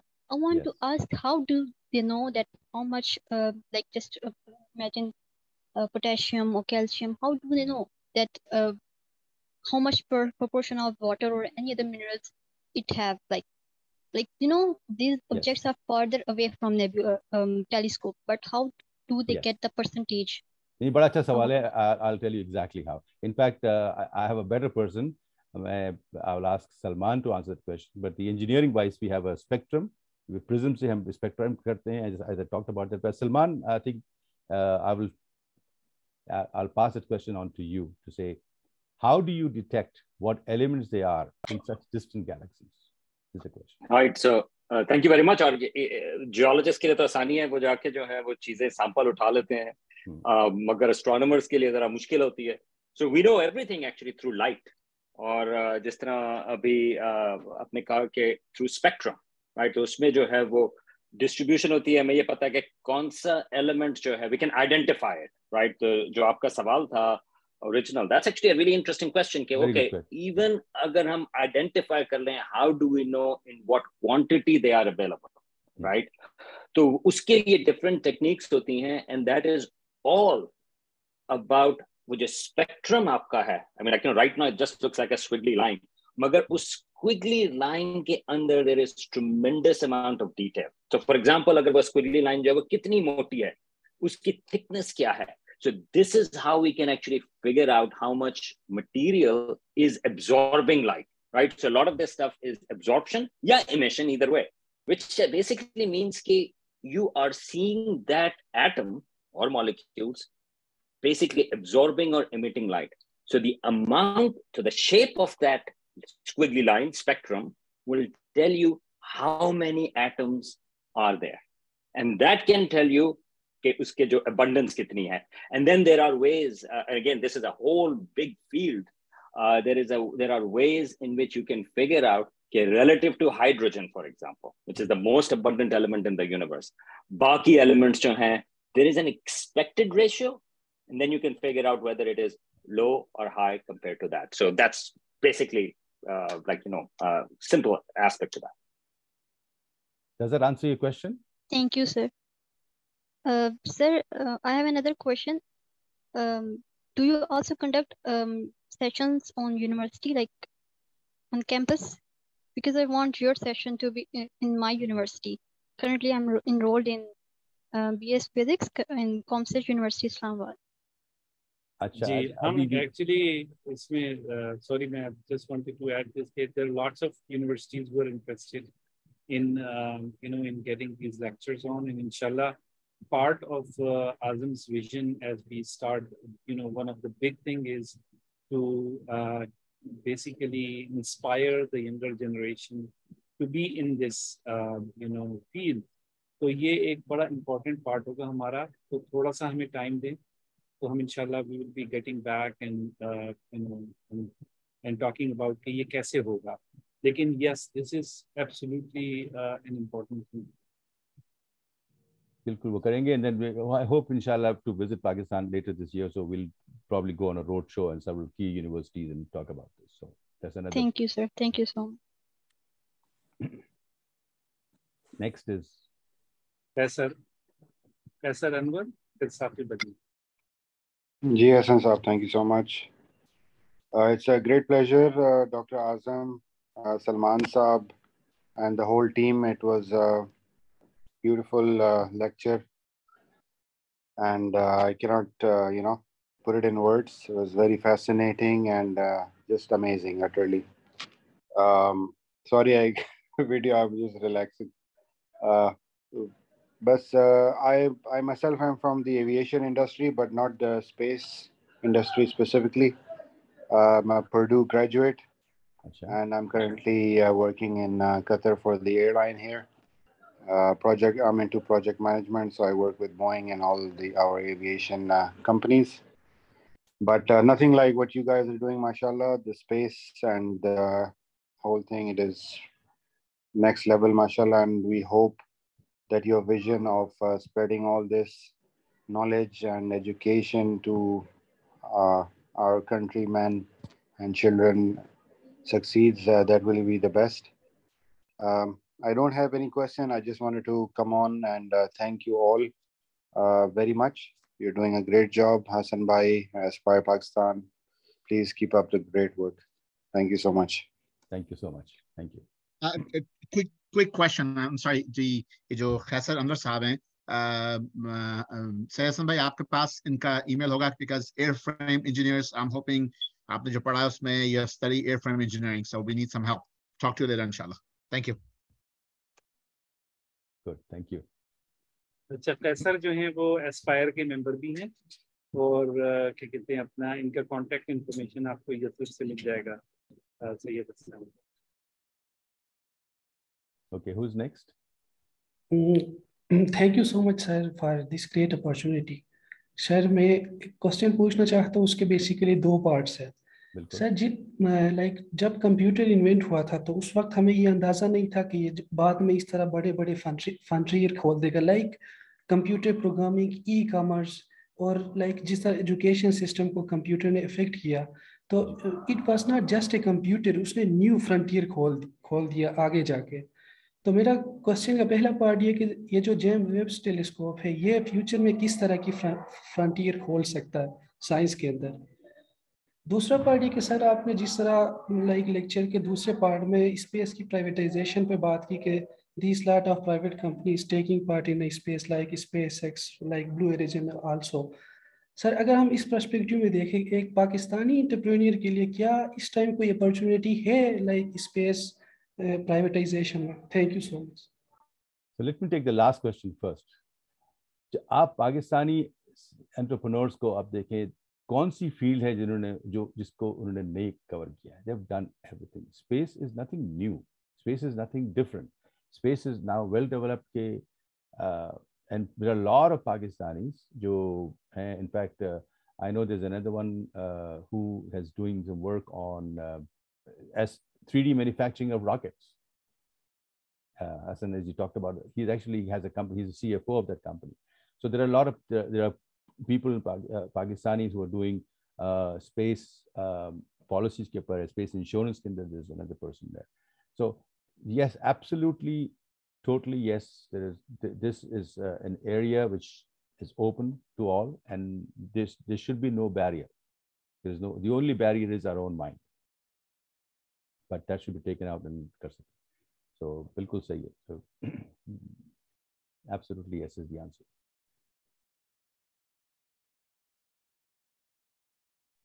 Thank you, sir. Okay, next is who? Asim Siddiqui. Asim sahab, aa jain. Assalamu alaikum, everybody. First of all, thank you everybody and the event, and then also for Dr. Azam Arastu to provide this amazing information to all of us. मैं सिर्फ second करूंगा जो आजम अरस्तु ने अभी comment दिया कि the only barrier is us regarding the space program. This space program can be a huge opportunity for us, और उसको simple steps में अगर हम लोग divide कर दें, जिस तरह आजम अरस्तु साहब कह रहे थे, baby steps में we can achieve a lot of different things. Simple example, हम लोग electronics के ऊपर focus कर सकते हैं. We can focus on avionics. We can focus on just making the parts, the special parts that get involved in making this huge space program. तो even software development जो पूरे systems को control कर रहे हैं, हम लोग सिर्फ उसके ऊपर भी focus कर सकते हैं. तो baby steps के अंदर इस तरह के बहुत सारे steps हैं, and that's what I just wanted to share and encourage everybody to get involved. So let me comment on your point, and इससे पहले का सवाल था कि जो है how can we get involved, और government का क्या position होता है? See, if you think through what the Apollo program can do, what the reason for Apollo program, what was the reason for shuttle program, station program? What they do is create this massive program जो कि it seems out of the world impossible, but उससे क्या होता है? Then you create teams and you have to develop a lot of new technologies. Each of the program has completely changed the whole technological basis. So what they've done with this particular one program, government creates an engine. उस engine की plus उसके पीछे there are thousands of bogies that come along and pulled by that engine. So to make that one project successful, there has to be advancement in every field of science, in materials, constructions, medicine, computers, communications, and you name it. And most of the technological development that has come through in the last 40, 50 years, you can see you can trace back to some kind of space programs. So space program provides an engine of growth for a whole bunch of technologies. So don't look at a final project, but it's all the things that lead into it. Asad next हैं, उसके बाद फहद हैं. मुझे ये समझ में नहीं आ रहा कि नवीद ने क्या टेक्निक आजमाई है कि ये पहले आ गए, हालांकि नजम ने हाथ पहले उठाया था, तो वो हम बाद में पूछेंगे. असद प्लीज. अस्सलाम वालेकुम. फर्स्ट ऑफ ऑल मैं बहुत अप्रिशिएट करूंगा हसन भाई आपको, और थैंक्स करूंगा आजम साहब को कि इन टाइप का साइंटिस्ट से जो है हमें इंट्रोड्यूस कराया, हमसे बात हो सकती है. सर बहुत शुक्रिया आपका.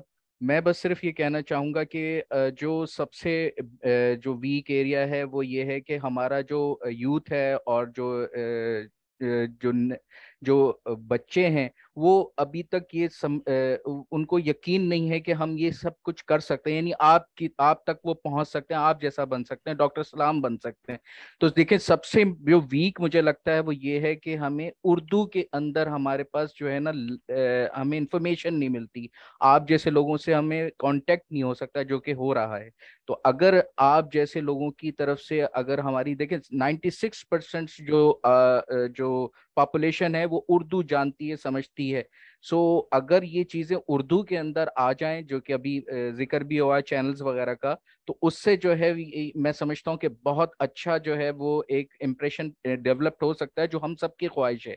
सर एक और चीज है जो मेरा सवाल है सर, अब तो फुटबॉल के साइज के सैटेलाइट्स बन रहे हैं सर, कौन सा वीक एरिया है जो हमें पाकिस्तानी जो है वो गवर्नमेंट लेवल पे, प्राइवेट लेवल पे बहुत अच्छे सवालात भी हुए पीछे लोगों की तरफ से, कि वो कौन से एरियाज हैं जिसके ऊपर आपकी तरफ से सजेशंस आए कि ये वीक एरिया हैं।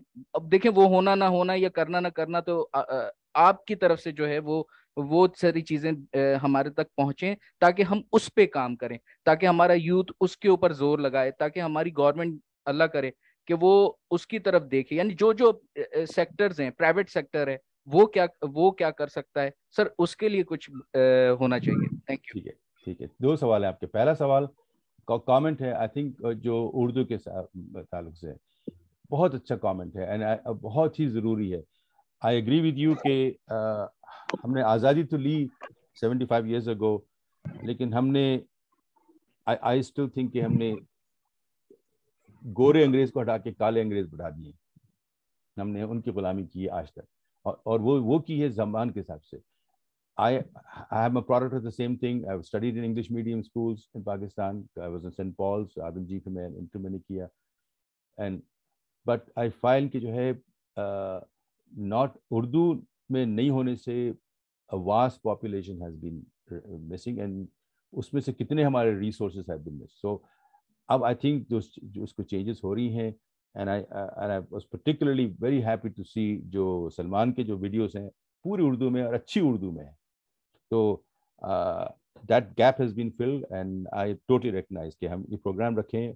और समटाइम अब जैसा मुझे पाकिस्तान छोड़े 50 साल हो गए हैं, उर्दू में समटाइम इतनी अच्छी रवानी नहीं होती, लेकिन कोई प्रॉब्लम नहीं है, मैं समझ लूँगा।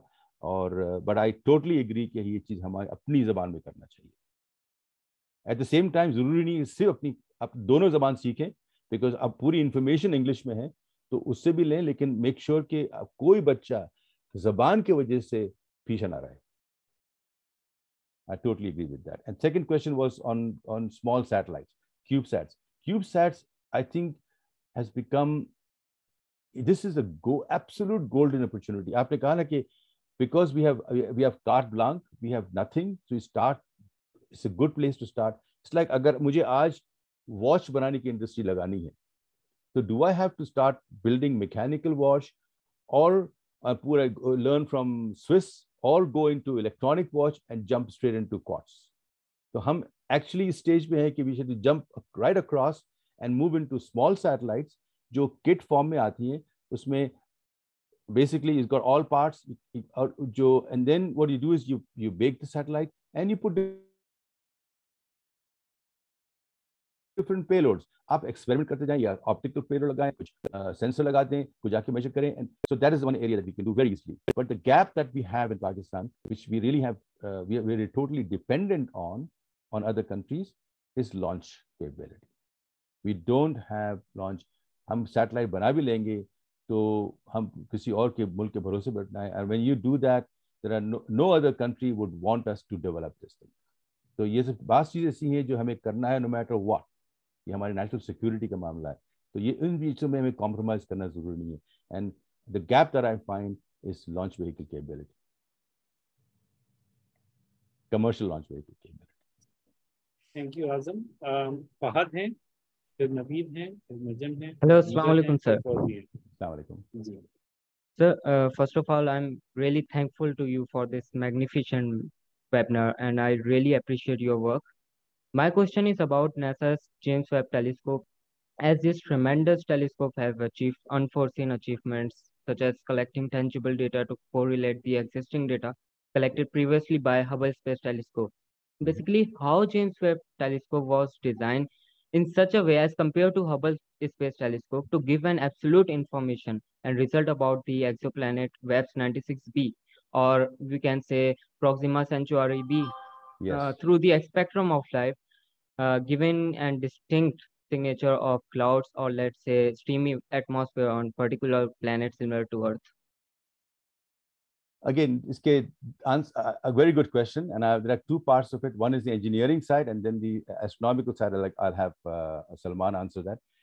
Engineering side पे ये कि we had to be able to create a spacecraft जो कि बड़ा हो ताकि we have very accurate, so that's why almost 6.5 meter size का उसको collecting area है, surface area है.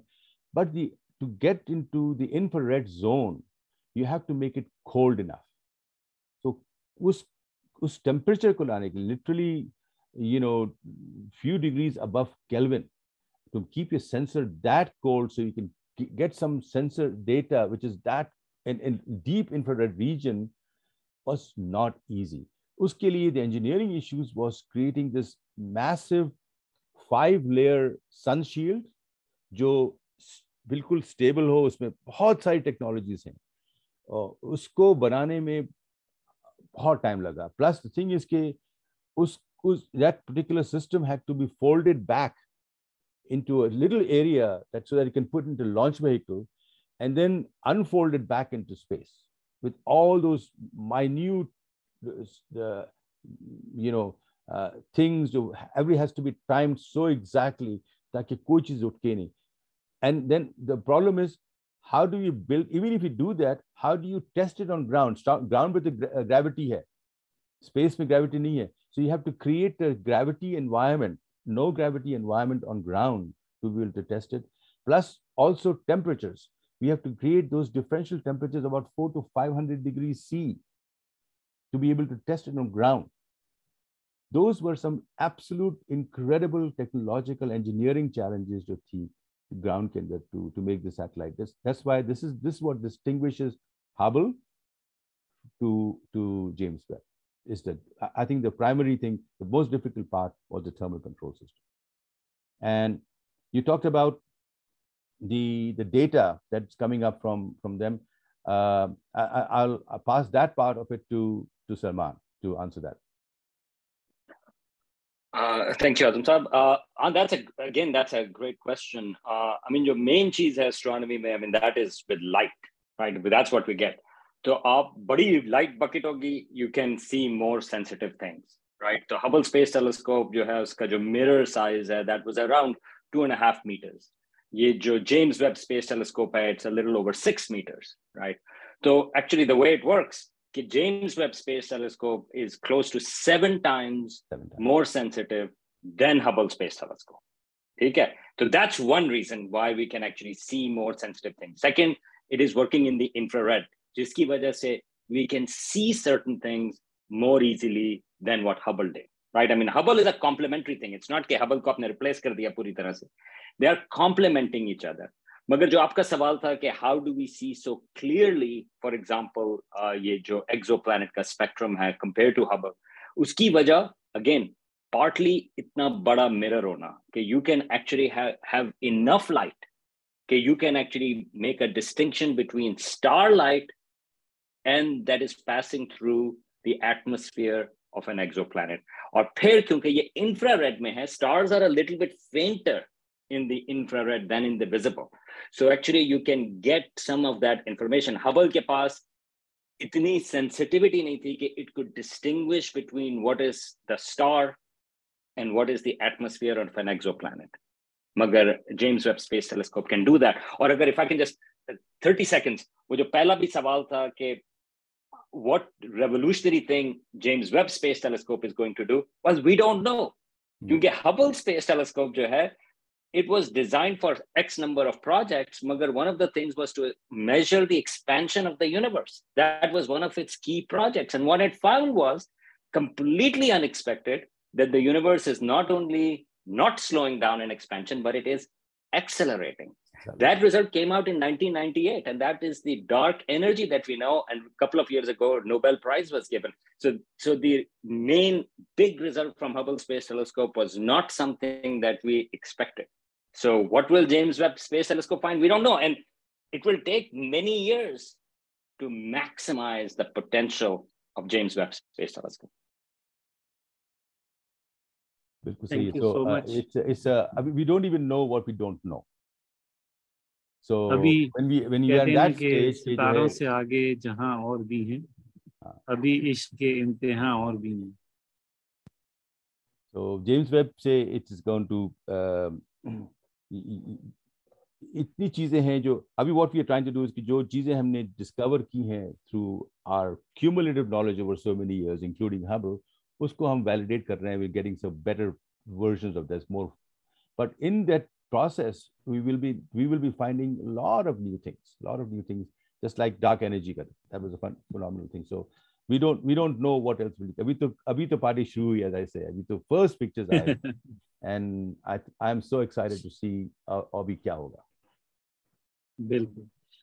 Thank you, Naveed. आपका है सवाल, फिर नजम, फिर Fauzia. Assalamualaikum, Azam. Thanks for pulling me out of slumber. So I have not been participating in many of these meetings. But your topic and your presence was very exciting for me to come out. So I'm just going to jump into the question regarding Pakistan. What can we do in Pakistan? Because as you know, this is a very capital-intensive game. And so capital-intensive game के लिए government अगर कोई vision create भी कर देती है, how are they going to fund it?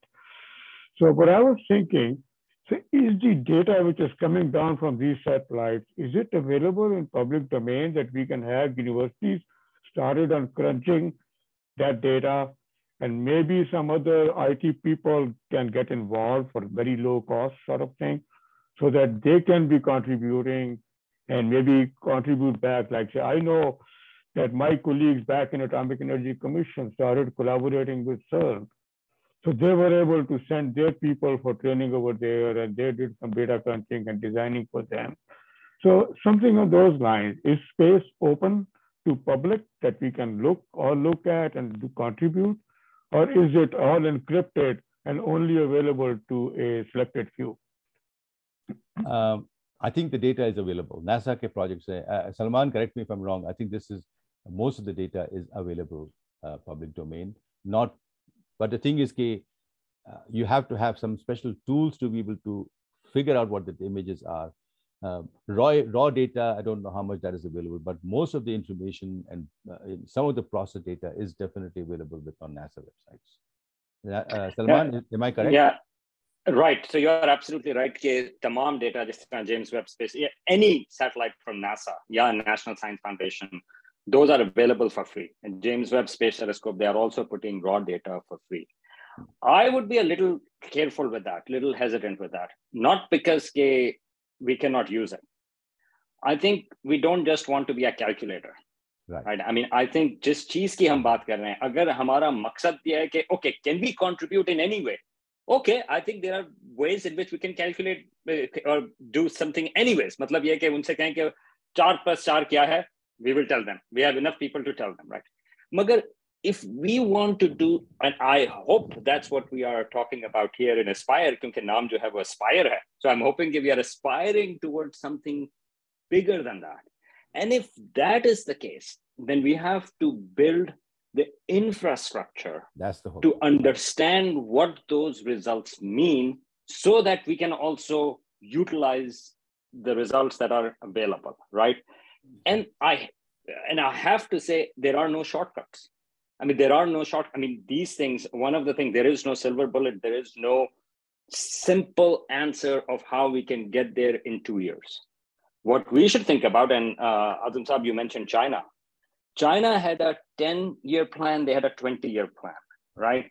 So what we need is a vision that can sustain itself. There are no shortcuts. So the question is, okay, after 5 years, what is an achievable thing within that Aspire domain? What is an achievable thing that we can do? Get there. That's not going to be putting a man on the moon, for example, like, Yeah, and I wouldn't even recommend that. That would be exactly. So like there has been a focus. Okay, let's send a Pakistani into space. I don't understand what's the point of it if we are not involved in the sort of like the development phase as well. So same way I would say with astronomy. I think we should start small telescopes, but with the ability to understand foundational astronomy and then build up from there. And then the pressure comes from within. We need a bigger telescope. We need data. So there is no shortage of data in the world anymore. I mean, that's just like information. We have so much data. That is not the issue. The issue is expertise. Yeah, finding that needle in the haystack. So, no, I agree with you. What I was thinking was devising some physics experiments, getting some physicists in Pakistan excited about space, and giving them the ability to contribute. So that could be, if this data is available, they can maybe find something that others may have missed and publish some papers out there. How are you going to attract students?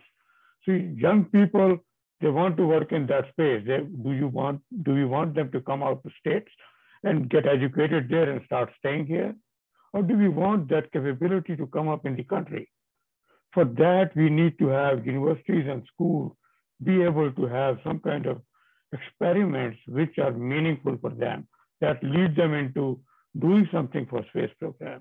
Even if you wanted to copy the. But I agree with you. But again, there's no simple answer to it. You have to build slowly. You have to build infrastructure. Enough people, enough critical. You have to go past a critical mass, both in terms of human capital, intellectual capital, to be able to have a discussion and in these topics.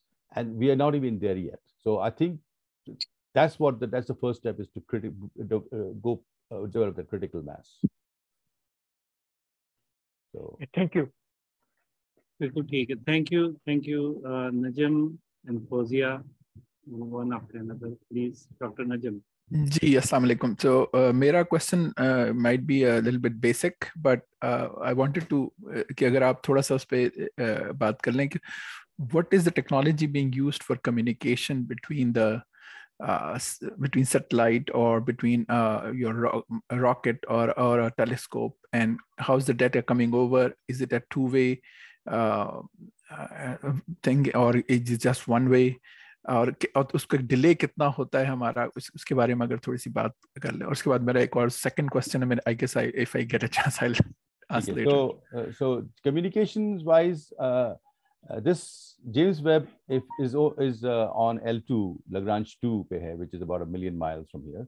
1 million miles is not that far in terms of astronomical distances. Communicating wise is not a problem. Again,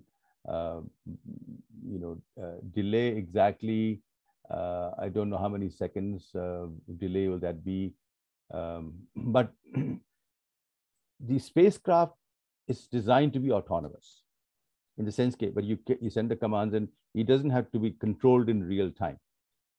So there's not many real-time controllers on spacecraft, but the communications, so it's getting data, and right now the way it is it's on Lagrange point, but it's although it's a Lagrange point, but it's really not a point in space. A spacecraft goes into a halo orbit. It's going in a halo orbit on the other side of the moon. So the reason it's halo is because there is a line of sight from the spacecraft to Earth all the time. So it goes around the Earth, around the moon. So it's direct communication with Earth all the time. That's why it's in that halo orbit. And we have standard S-band, Ku band communication, very high bit communication links, which are well established to do that. That is not an issue. But the trick was to perform that halo orbit around the moon. So that's the moon. So it goes around it, and then the spacecraft has a direct vision over the moon to Earth all the time.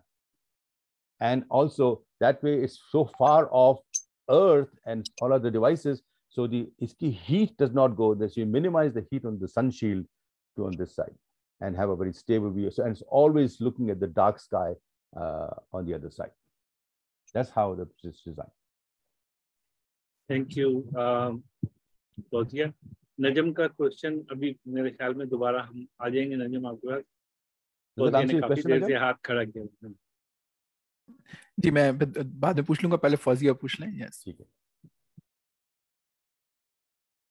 Fauzia.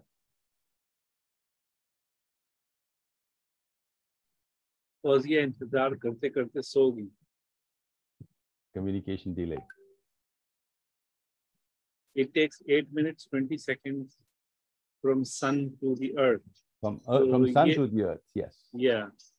So I think the only most difficult part on the communication side would come from Voyager, you know, where now it takes days or I don't know, months to get the data, right? Yeah, for GMO became complicated because Jupiter was 5 times the distance. So the communication was, for if you send a command from ground to spacecraft, it would take 45 minutes the command to go there. Say open a switch, it will open it 45 minutes later, and then say yes, it has opened. That data will come back. So it will be 90 minutes round trip for GMO. That was a very that's why it became so complicated to operate that. But this one is L2, which is not that far. It's not. I don't know. The delay is in seconds, not too much. Fauziya, are you there? आपने पूछना है सवाल या हम नजम के पास जाएं? नजम आप पूछ लें अपना दूसरा सवाल। जी मेरा सवाल ये था कि there are different things in space के जी रॉकेट्स हैं, टेलीस्कोप है और आपके सैटेलाइट्स हैं।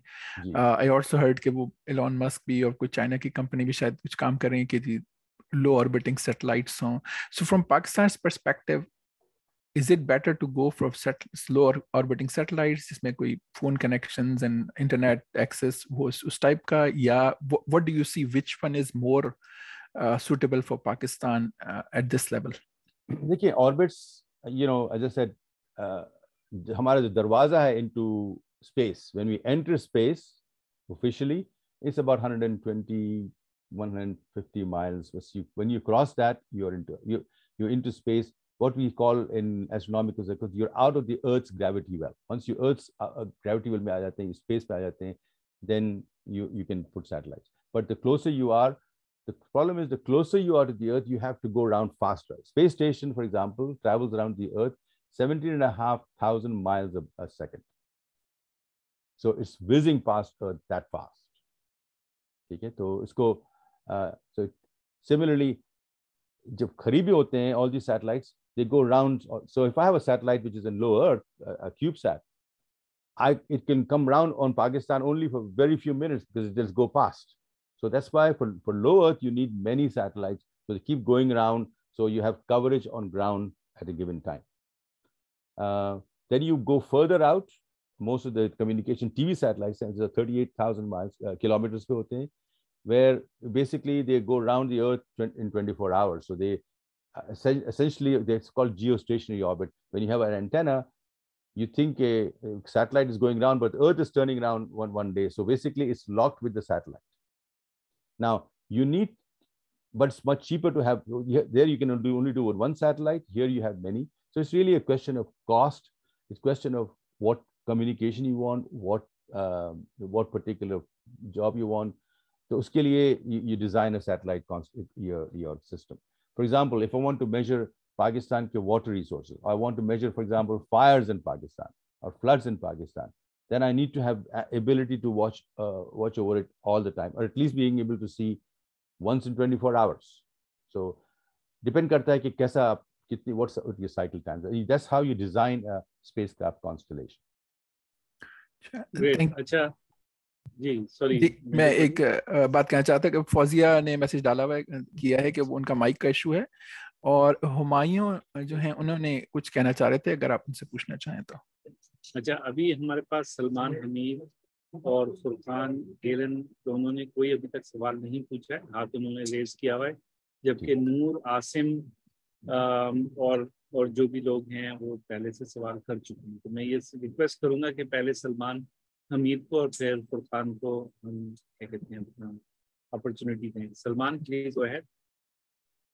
अस्सलाम वालेकुम। First of all thank you so much for everyone. और मेरा क्वेश्चन ये है कि हमने ये इनिशिएटिव तो ले लिया है ना कि एस्पायर मतलब कि रेवोल्यूशन लेके आएगा अबाउट स्पेस और इस तरह के थिंग्स के अंदर।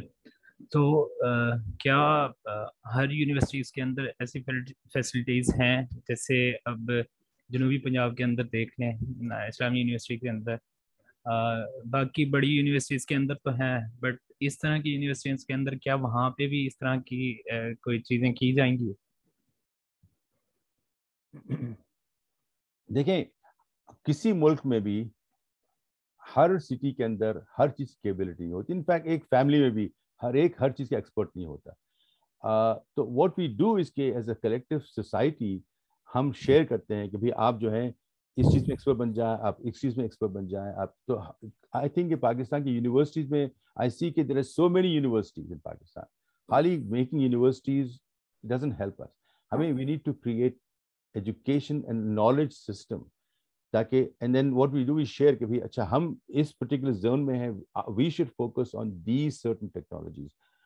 हम हमारा बेसिक एग्रीकल्चरल बेस है, we should be based on agriculture. हम मेडिसिन के अंदर we should divide collectively and in a systematic way, divide कि कौन सी चीज़ें कहाँ हो रही हैं, and create centres of excellence. So that's how I see we can do, and that's true, that's done across the world.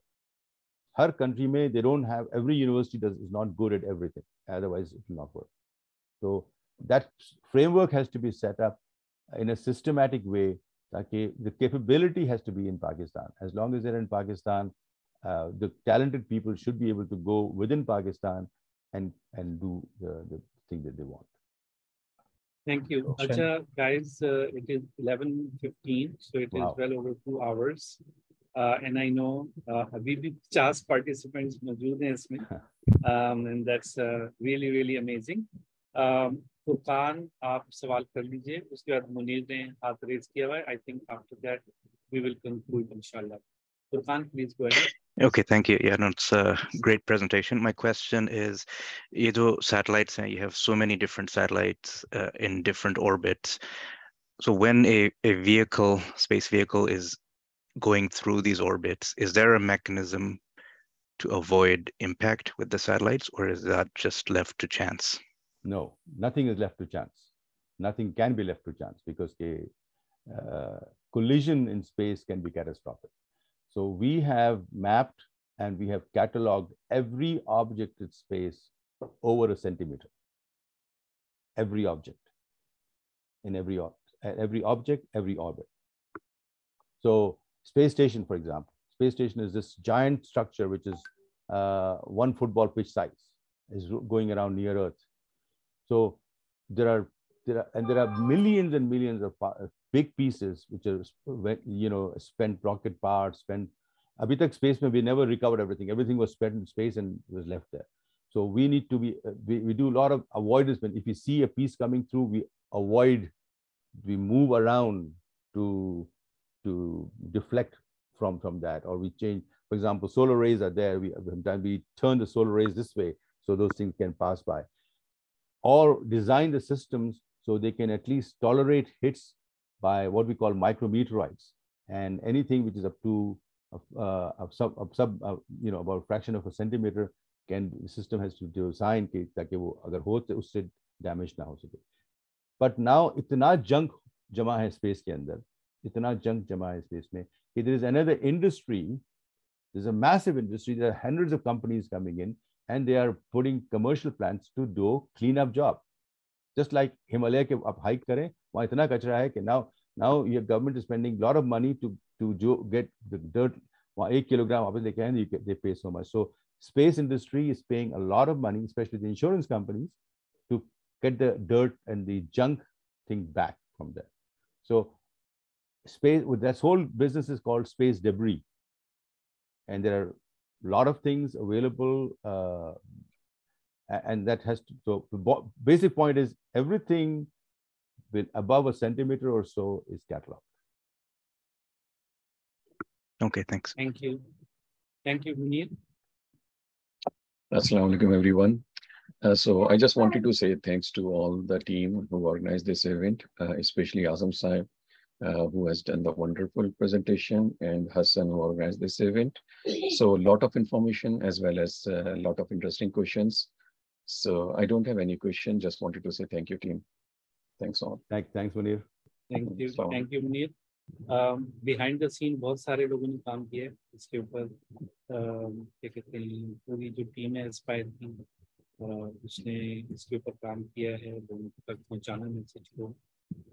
उसमें जमीला है, जसरत है, शहजाना है, फिर क्या कहते हैं अपना लार्ज टीम में सिमरा है जिन्होंने इसको आगे पहुंचाया वेबसाइट के ऊपर. क्या कहते हैं महानूर हैं, फैजान है. So there's a big list.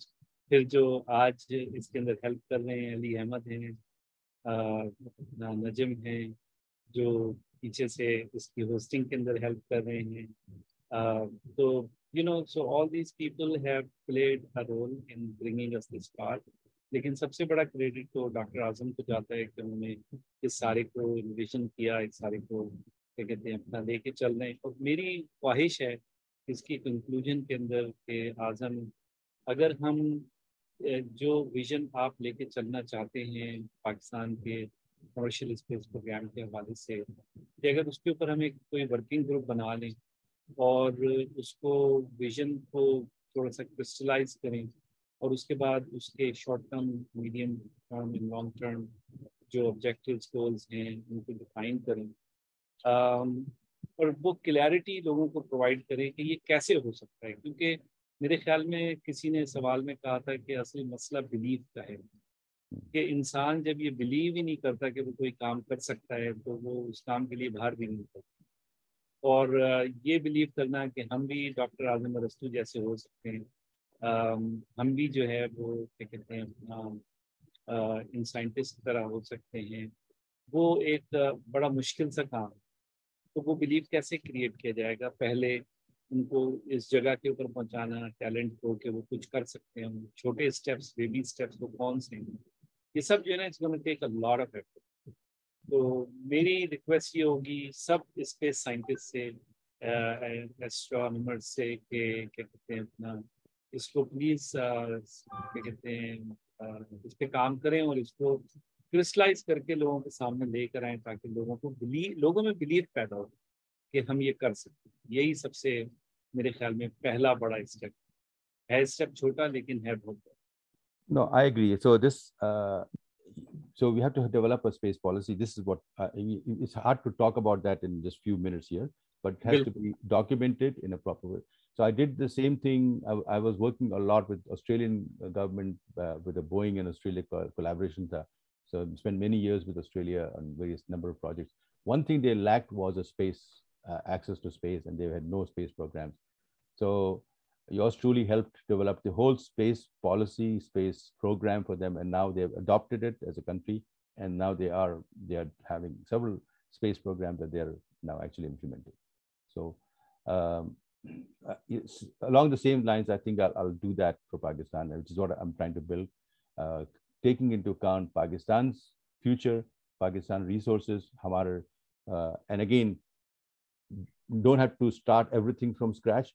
Taking where it is, take the technology as it is today, and hamare environment mein, hamare ecosystem mein, how do we make it flourish? That's what I'm putting it together. And Azam, I would like to join you. This is Naveed. Sure. Same here.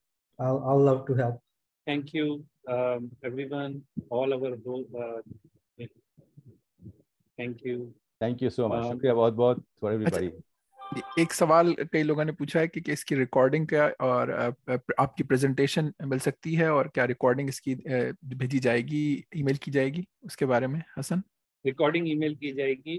Ji recording email की जाएगी, और जो doctor साहब ने जो share किया है screen के ऊपर वो लोगों को मिलेगा. लेकिन हमारा कोई प्लान डेक को क्या कहते हैं रिलीज करने का नहीं, अनलेस के अगर आजम चाहें तो सब टू हिम, लेकिन हमारा ऐसा कोई Azam, if you want, I mean, if you want some sections of that, I can certainly send it to you. But we didn't plan to submit because these were a lot of them were talking charts.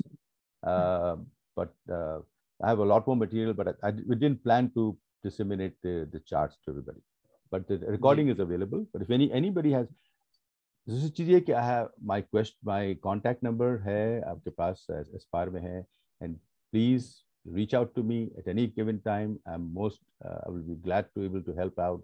किसी किस्म का सवाल जो अब नहीं पूछ सके बाद में पूछना है, or anything about astronomy, I'll forward it to Salman, or any other questions about launch vehicles, CubeSats, commercial satellites, astronomy, infrastructure. Please throw it to me. I'll do my best to answer the question. ठीक है, with that I think मैं अल्लामा इकबाल के शेर के साथ ही इसको and करूँगा, क्योंकि it's really really important कि होते नहीं क्यों तुझ किस तरह हुआ कुन तेरा निश्तरे तहकीक, होते नहीं क्यों तुझसे सितारों के जिगर चाक। तो अब सितारों के जिगर चाक करने का वक्त है, इंशाल्लाह वो भी करेंगे। ठीक है जी, थैंक यू एवरीवन, बहुत शुक्रिया। तमाम गेस्ट का बहुत शुक्रिया, डॉक्टर आजम अरस्तु आपका बहुत शुक्रिया सब लोगों के आने का। अल्लाह हाफिज। अल्लाह हाफिज। अल्लाह हाफिज। Thank you so much, Dr. Azam. अल्लाह हाफिज। अस्सलाम वालेकुम। अस्सलाम वालेकुम।